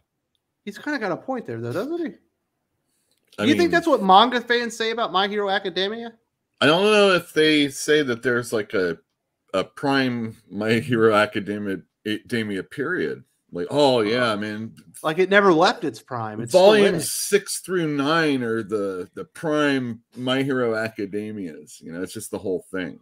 It's just that's kind of what manga a lot of times feels like to us Americans. It's just a vomit that you got to clean up. Just so much of it. Karen from Nerdy Girl creates. How is everyone? Miss you guys. Sorry I'm late. Are you planning on making Doc read Deadpool manga? I'm not planning on making Doc read Deadpool manga. I've already been thwarted in my plans to make him unhappy by making him read Spider-Man Fake Red and him loving it and going out and buying the goddamn book. Yep. He liked it so much. Yep. That was not a good day for me. Doc, how are you feeling? How are you? She wants to know. I'm wonderful. Very nice. I think I'm finally caught up on fucking sleep from LA. So all right. How are you doing? How you feeling? Great. I opened the store in an hour and 15 minutes. And I can't wait to sell some funny books and do some orders and then put books out for next week. Very good. Josh, how are you doing? I'm doing well, man. Work's been good. This past week was a little busy, but I'm doing a lot of stuff outside of work, which is nice, and just kind of getting everything into place and ready to hit the launch button. So I'm doing good too. My kids are going to school starting Tuesday. Oh, the 8-year-old goes into 3rd grade, and then the 4-year-old starts nursery school at the same place. They got their uniforms, they got their shoes already, and they're ready to get in there. Nice. What's to look for, Josh? You said you had a look on your face. No, it's just because my computer started freezing up again. That's all. My wife makes the same face when I say something she doesn't like. Oh, no. What did I say this time, Josh? No, it was me making a face at my internet. Oh, well, it happens. We're almost done here. Nerdy Girl, who would win Deadpool versus Kaiju number 8? So this one's kind of difficult because Deadpool can't die, right? Kaiju number 8 could rip him in half and he'd still be alive. And then it would heal. And then Deadpool's got swords. I think he could go into the brain of Kaiju number 8 and kill it. Am I misreading this one, Doc? I don't know what a Kaiju number 8 is. It's a Kaiju. So it's just a giant random monster. It's a smaller kaiju. It's like a baby kaiju. Okay. Yeah. No. Deadpool will probably win. Even if he eats him, he'll just reform inside his body and cut himself out that way. It's Deadpool. Is Kaiju number 8 cute? No. No? It's not like a cute monster? Or no, it's like a dude turning into a kaiju and he's like a baby. Yeah, He's like an that sounds adolescent kaiju. cute. How's that? no, because Sounds look, cute. yeah, if it was like a super cute kaiju, the kaiju wins because Deadpool would like just start Think it was fawning over it. adorable. Yeah, he'd They think it was might adorable. solve everything with hugs, is what they would Yeah. do. It's Um, really But no, like the power of plot armor will save Deadpool. Yeah. Josh, who do you think wins? I've never actually read Kaiju #8, so I'll go with Deadpool. You should definitely read Kaiju #8. I know. If you like monster books like Hulk. It's really good. Is it Really? technically is it technically a manga or no? It's not Yeah, it's a technically a manga. manga. It's a manga. Okay, yeah. So I'll be dipping my toes into manga soon. I've already partnered with Carrie and a few people that will be going that route for the channel. oh So- man. Get ready. Kenneth wants to Buckle know up. Ellen Ripley versus Sarah Connor. Who wins? Ooh. Sarah Man, Connor. so Sarah Connor in Terminator, Ellen Ripley destroys her, but Sarah Connor in Terminator 2 absolutely wipes the floor with Ellen Ripley. It all depends on which version of the character, right? When she's all gunned out and she's been trained up as a warrior. If we're talking about, prime examples of both characters, it's Ripley's got machine guns and stuff, flame guns. Sarah So Connor does is Sarah gonna Connor. beat- She's got an entire arsenal in Mexico. She doesn't need that. She'll beat you up with her knuckles too. Well, she doesn't need it, but she has it. She does. That's when you. But pull the Ellen Ripley did have a flamethrowers. mech armor at one point, though. That would Yeah. probably be the character at her greatest, and I think she would probably take out Sarah with the mech armor. I'm just saying. We're look. I don't know these fights. What are you, too good for superhero fights now? You own a I've always goddamn been comic too book good shop. for them. I just Oh my goodness, Kenneth Josh, Dowling put money down. I have to do it for him. Josh, you're the movie guy. You are Yes. a movie aficionado. Who wins, Ellen Ripley versus Sarah Connor? I feel like Sarah Connor, man. I just feel like she's a little bit more of a hardened badass. I feel like much she's more of a more. woman. Yeah, I feel like she'd be more adaptable to her situations. So Yeah, she's been training for it for years, especially in the second movie. In the first movie, she's a waitress. Ellen Ripley would get her. Yeah. Because she's got the size on her, because it's not a small lady. Kenneth wants to know, I agree with you guys on JSA. I don't care for either team, but DC said it's more powerful. Wes, I know Grayson and Nightwing are your favorite characters and wanted to know what you all say. Yeah, those are my favorite characters. I think it's so hard. If it's like fighting because, someone's got to win, I think Dick Grayson wins because I don't think Nightwing fights for that.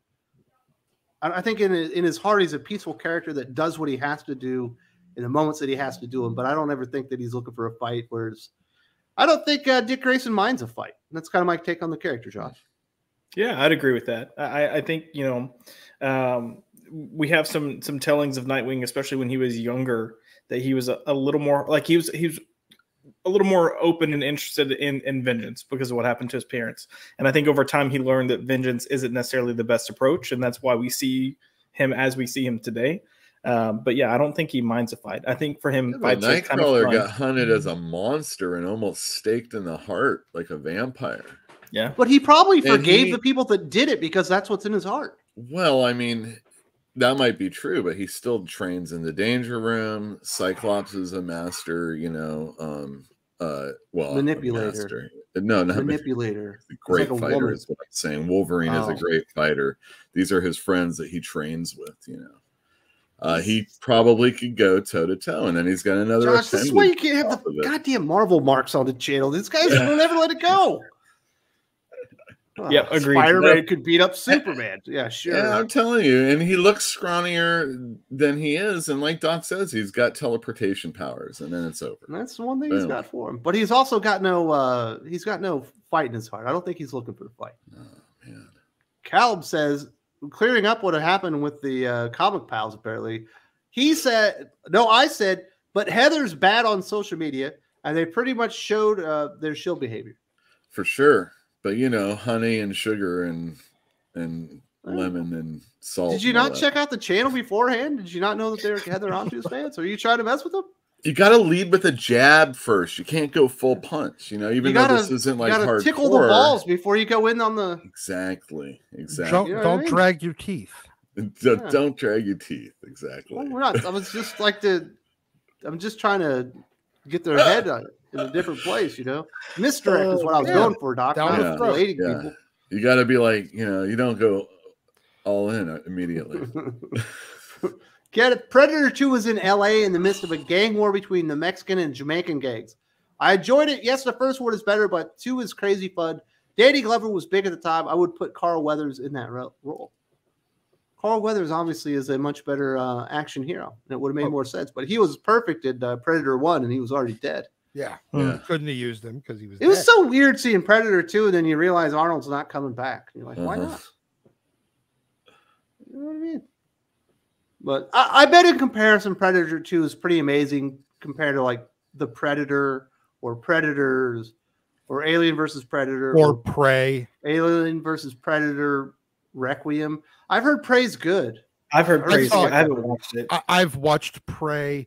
It's not as bad as I expected, but there's a handful of bits in it that are really bad. Like, well, but for the most maybe part, it's comparable to Predator 2. It is. The girl in it does not have any hope in hell of going up directly against the Predator, and thankfully, they at least avoid doing that. Well, neither did Arnold. You know, he couldn't take on the Predator until he found a masking agent for his core temperature. Yeah, that was good stuff. Caleb says, I hated Beetle's family and tacos again. I'm assuming he's talking about Blue Beetle. Yeah, it's so stereotypical. Like, so stereotypical. It's just, yeah. I love tacos. Stereotypes are there for a reason, too. You no, know, agreed. I mean, but there was nothing there's nothing outside of the stereotypes. It's just the stereotypes. This is, if Taco Bell was a movie, that's what this would be. Well, I assume like every aspect of this should be stereotypical. Like the superhero part of it sounds like it's very mid. It's very mid. I don't know. When I was in San Antonio and I would go to the taqueria, there's always Mexicans buying tacos. Well, it's funny about that, huh? And you know, a lot of people bitching about the tamale thing. When tamales, DC was doing those covers, but you know that's like a thing for Thanksgiving. That order your tamales ahead of time. You know, agreed. Oh yeah. So you know, maybe it's just too many white people think. The thing with tacos is George Lopez has named his truck Taco, so there's a whole like arc for Taco the truck. And it's not a taco truck. It's just a.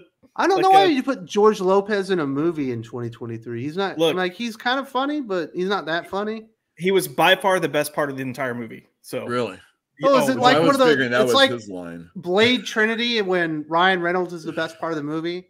Yeah, It's like, but he wasn't good either. Yeah, it's just oof. Man, Blade Trinity was awful. Blue Beetle can't be that bad. It honestly, Blue Beetle is like those 90s superhero movies, but done today with today's production. Like the evil, Susan Sarandon's just mustache twirling evil. Like she says things in public that you would never say, especially if you're running like one of the top companies in the world. Like it's too much. Caleb also says the girls in My Hero Academia are real women and hot, especially that rabbit hero. And for Josh, all the men have abs. Ooh la la. Well, I don't want talking about abs, Josh. I don't want beer guts on my superheroes either. Yeah, same. Superhero dudes. The women in My Hero Academia aren't real, though. I bet they're neither hot. are the men. They're all drawings. These aren't new. These aren't real. Nah. It's all drawings. It's pictures on paper. Jose to B says, I agree with Josh. That's not a bad take. Blue Beetle was by the numbers basic. The villain was beyond basic. My wife and I felt insulted by the portrayal of a Mexican family being dirt poor. Ridiculous. Too many plot holes. Yeah. Yeah. Like within the first probably like 5 minutes of the movie, they set up all these plot points of like, oh, my dad we're losing the home. The business shut down. Your father had it and it's literally just spit out at a dinner. Just blip, blip, blip, blip. Your dad had a heart attack. We don't know what we're going to do. Yeah. Also, you've got Taco the truck is in trouble. Taco the truck is in trouble. We haven't. Where are we going to get tamales for Thanksgiving? Right. You know, we're talking about 80s action movies. We haven't even talked about Granbo in this movie. which is what I'm calling her. She's Granny Rambo. I'm not joking. That sounds like it might be fun. This sounds so terrible. I remember, don't stop her. My mom will shoot. With Sylvester Stallone. Yeah, and the lady from the Golden Girls. Estelle Getty. That thing was great, wasn't it? No, it was, but this was not that. Oh. It wasn't supposed to be like a tongue-in-cheek comedy thing where Sylvester Stallone's keeping his mom out of trouble? I mean, maybe tongue-in-cheek. It was just executed poorly. It went on way too long. Kenneth says, I say Moon Knight, specifically Jed McKay, can beat Nemesis because he's skilled, professional killer, and more insane than Nemesis. Moon Knight wins. Yeah, possibly. That's a good call. That's one that I didn't bring up, obviously, and he is a hero. Yeah. And he actually has the abilities to do it. And he's willing to kill. That's the big important part. Because if you throw him in jail, he's just going to escape. If Khonshu says it needs to be done, there you go. Yeah. Kenneth also says, you guys mentioned tacos. I also watched Demolition Man. Fun movie. Not as good as the others I mentioned. Franchise Wars. What are the three seashells? I think Demolition Man is way better than Predator 2. That's a good movie. God, I'm thinking now, like, Demolition Man is one of my go-tos for sure. Yeah, that's like Sandy B's first big movie, right? Yeah. Oh, yeah. Before she breaks out in Speed. Speed, yes. Yeah, and you have Dennis Leary basically doing little bits from his No Cure for Cancer. Yeah. The Rat Burgers joke at the end, which I thought was great. Yeah. Wesley Snipes with a blonde afro. Added a little bit of nudity, and it would have been perfect, actually. Exactly. There was a tiny little bit of nudity in the oral sex scene. And I said oral, not oral. Gotcha. I remember. There was a tiny little bit. All right. Some side boob? I don't remember side boob on Sandy B. I don't remember this at all. Yeah, that's why Roadhouse is the perfect action movie. It was in the part where would gives you an epileptic seizure. Yes. Oh, I see. So they got a little subliminal on that part. Yeah. Okay. All right. Maybe I'll have to go watch back. I like Demolition Man. That's a damn good movie. Fuck yes. Got it. It is. And I was going to say, back in 2016, SDCC, there's Taco Bell right next to downtown or in downtown San Diego next to the convention center. They converted that Taco Bell to be Demolition Man Taco Bell. It was worth it. Like worth it, meaning me getting Taco Bell while working in the convention. Done it. Absolutely. Hell yeah. You don't like Taco Bell? I love Taco Bell, man, but it runs right through you. And if you're like, if you got like a 5 or 6 hour stretch where you're like going from one thing to the other, yeah, I wouldn't do it unless you're going home. Yeah. No guts, no glory. That's what I say. Go for it. While we're playing a little roulette with the toilets, maybe it'll be there, maybe it won't.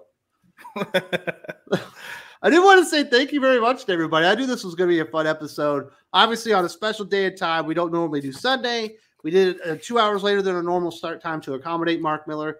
He was in for the first hour. He had a no notice housewarming party, so we ended up having to leave a little bit early. But he was very generous with his time.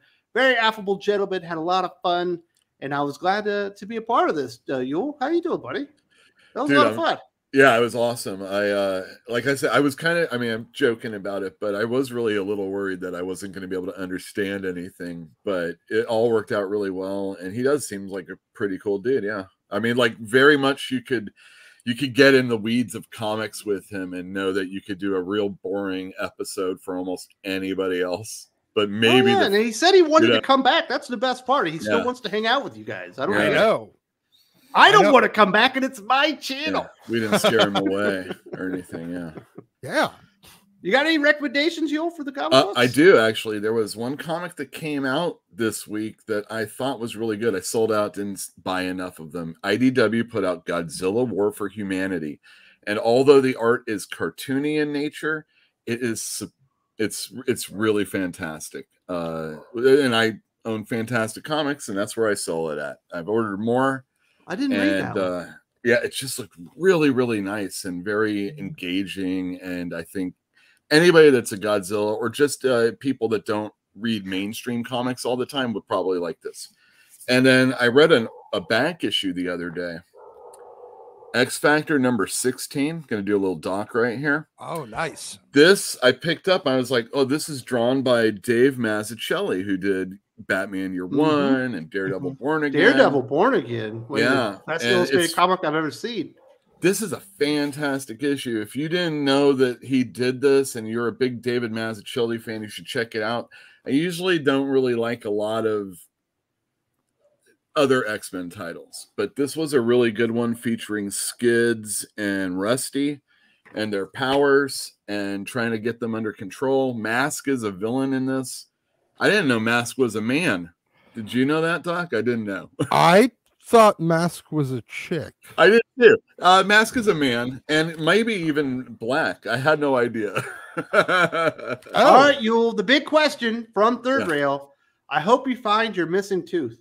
Oh, no, that's a black tooth is what that is. Oh. Yeah. Yeah, Third Rail's been going on me. That's good. I could get it replaced, but it's just dead. And the doctor's like, yeah, don't fuck around. It's a whole root canal thing, and I don't want to do it right now. Did Third Rail just make me be mean to you? Because that's not. No, it's all right. Well, no, it's cool. I thought it was a joke. Like you missed lost this week. Yeah, I mean, in age, they widen if you have like back here. There's a couple that aren't around, but I don't think you see that. Oh. I'm sorry. I'm very self-conscious about it, just to let you know. That's why it was the Third Rail thing. It wasn't me, man. I thought not you. It was. I thought it was an inside joke. This is obviously a Spider-Man hat. Just let you know. I don't. In the old days, if you were bald, you'd wear a toupee. But nowadays, we make fun of people that do that. We wear a bowler hat, hair plugs. But when you go inside, you take it off, and you would have your toque. There you go. These days, I don't do that. I'm not going to do hair plugs. I either shave it all off like now, and then I just put a hat on. It's sunny out. She can't accept me for who I am, then she don't deserve me. Exactly. There you go. All right, Josh. You got any recommendations this week? I do. So from the big two, I'd say World's Finest. I thought it's fun. It kind of harkens. We talked about John Byrne's Man of Steel. It kind of harkens back to some of those stories a little bit, especially the meeting of Batman and Superman, because you got Magpie there. So I liked that kind of nod to it. We don't have Dan Moore on art, which is the only negative I'd say, but it's Travis Moore, and he does a decent job. Like, he's a solid artist. Other than that, The Coal by Kelly Thompson, I thought was actually pretty solid start to a book, and the art is fantastic. It looks like it's painted art. Really good stuff. I think the art's kind of the win there, but a decent story. I'm curious to see where it goes. And then Antarctica is keeping my interest for now, so we'll see how long that holds. Well, who's the artist? I was trying to look it up, but my internet's being a jerk, and that's why I dropped out. So give me a second, and I'll pull it up. Well, never mind then. Good too. I forgot to say that. It says, great day today. Enjoyed you guys and Miller, and I'm a Marvel guy, and I love Spider-Man. I would never say Spidey beats Superman. Ha, peace. But Doc and Yule would say some stupid shit like that. You know what I mean? Marks, both of them. Wow. No, Superman. I like Superman. He's shit out of. Yeah. Yeah. Oh, never mind that. The artist is Mattia De Lulis. Oh, but yeah, really good. Never Looks heard really, of him. really good. Thought you were talking about that dude that does all the covers for Marvel Comics. Like maybe he did it because he does painted art. Yeah, I wasn't familiar with this artist, but I'm going to be looking them up now. So, how's everything going on Popeye Culture? You got any big shows this week? Popeye Culture is going well. Yeah, I'll be returning Tuesday. I didn't have a show last week because of some work stuff, but we'll be back Tuesday with Culture Popped, and then by the end of this month, we'll have the first episode of graphic content up, and I've got my Batman crew together. We're just going to discuss Batman Year One. I've already kind of mentioned that I'm partnering with Carrie and some of her manga friends, and we're going to do a manga show that'll be monthly, and then, yeah, just going from there, so... Very nice. If you do manga, do The Promised Neverland. Absolutely amazing. Promised Neverland. Got it. That one's a great one. All right, Doc. Last and least. Absolutely. Any recommendations? Yeah, I'm going to go old school since Mark was here today. King of Spies. We were talking about this earlier. Old school. That book came out last year. No, I know, but it's an older book for Mark because he keeps knocking content out. Like he's got like 2 books a month anymore. 3 books a month sometimes. So, yes, King of Spies was fucking awesome. So, go check it out if you haven't. Next, Whoa. This is an obscure one. This is actually the first appearance of everybody from Battle Chasers, like the whole cast. It was in Frank Frazzetta's Fantasy Illustrated. Huh. I don't remember which issue this is, but it's, you know, big oversized magazine format. And there's like an 8-page story from Joe Mad in it. Whoa. All right. So if you can find this, go pick it up. Nerd. I am. That's pretty good. Pretty and good find. More Mark. Since Mark was here, Authority. This is Absolute Authority, Volume 2.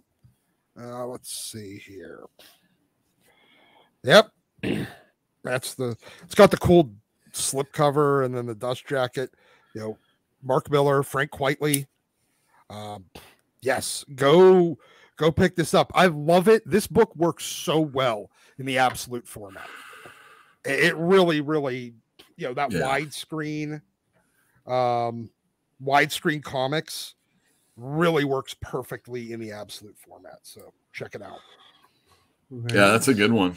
The Avengers kill babies. Yep. Harry says don't watch the anime for Promised Neverland, Josh. Look, I plan on just sticking to the books for now, so we're good. We're good on that front. Good.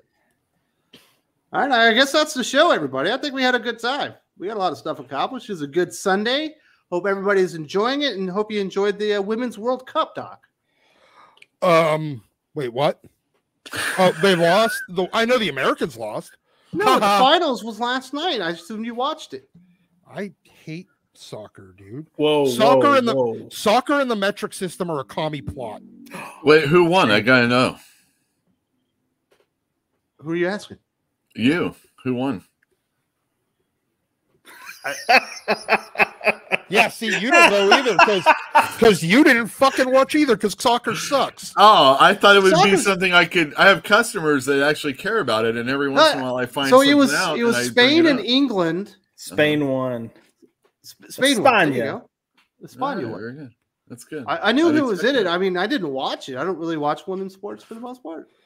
Unless it's like the Olympics and it's like gymnastics or swimming. Unless it's YouTube short. You know what? Then I love soccer, women's soccer. Women's Olympic ice hockey is actually really fucking good. If you're a hockey fan, I'll take your word for it, Doc. If you're a hockey fan, it is actually really good. They're way too. They wear all that stuff, and there's the people on the ice doing that. It's just crazy. Whoa! Can't believe this. AL is going to ditch out on us next week because she's going to be in Europe celebrating your anniversary. That's weird. I guess somebody has their priorities. I know, right? Yeah. Wow. Rude. Happy anniversary, AL. I hope you enjoy your time in Europe. If you have a chance, obviously you've already got it planned out. My favorite city in the entire world that I've ever been to is Rome. And it's absolutely amazing. Wow, there we go. Anybody else got any favorite European cities? Doc is obviously Amsterdam because of all the hedonism. Yes, correct. Talk to me in a year. I'll let you know. All right. Well, I hope you have a great time and email me and let me know how much fun you had. I miss Europe. There was so much good times there. All right, later, everybody. I got to get out of here and have some chicken nuggies. Get out, everybody.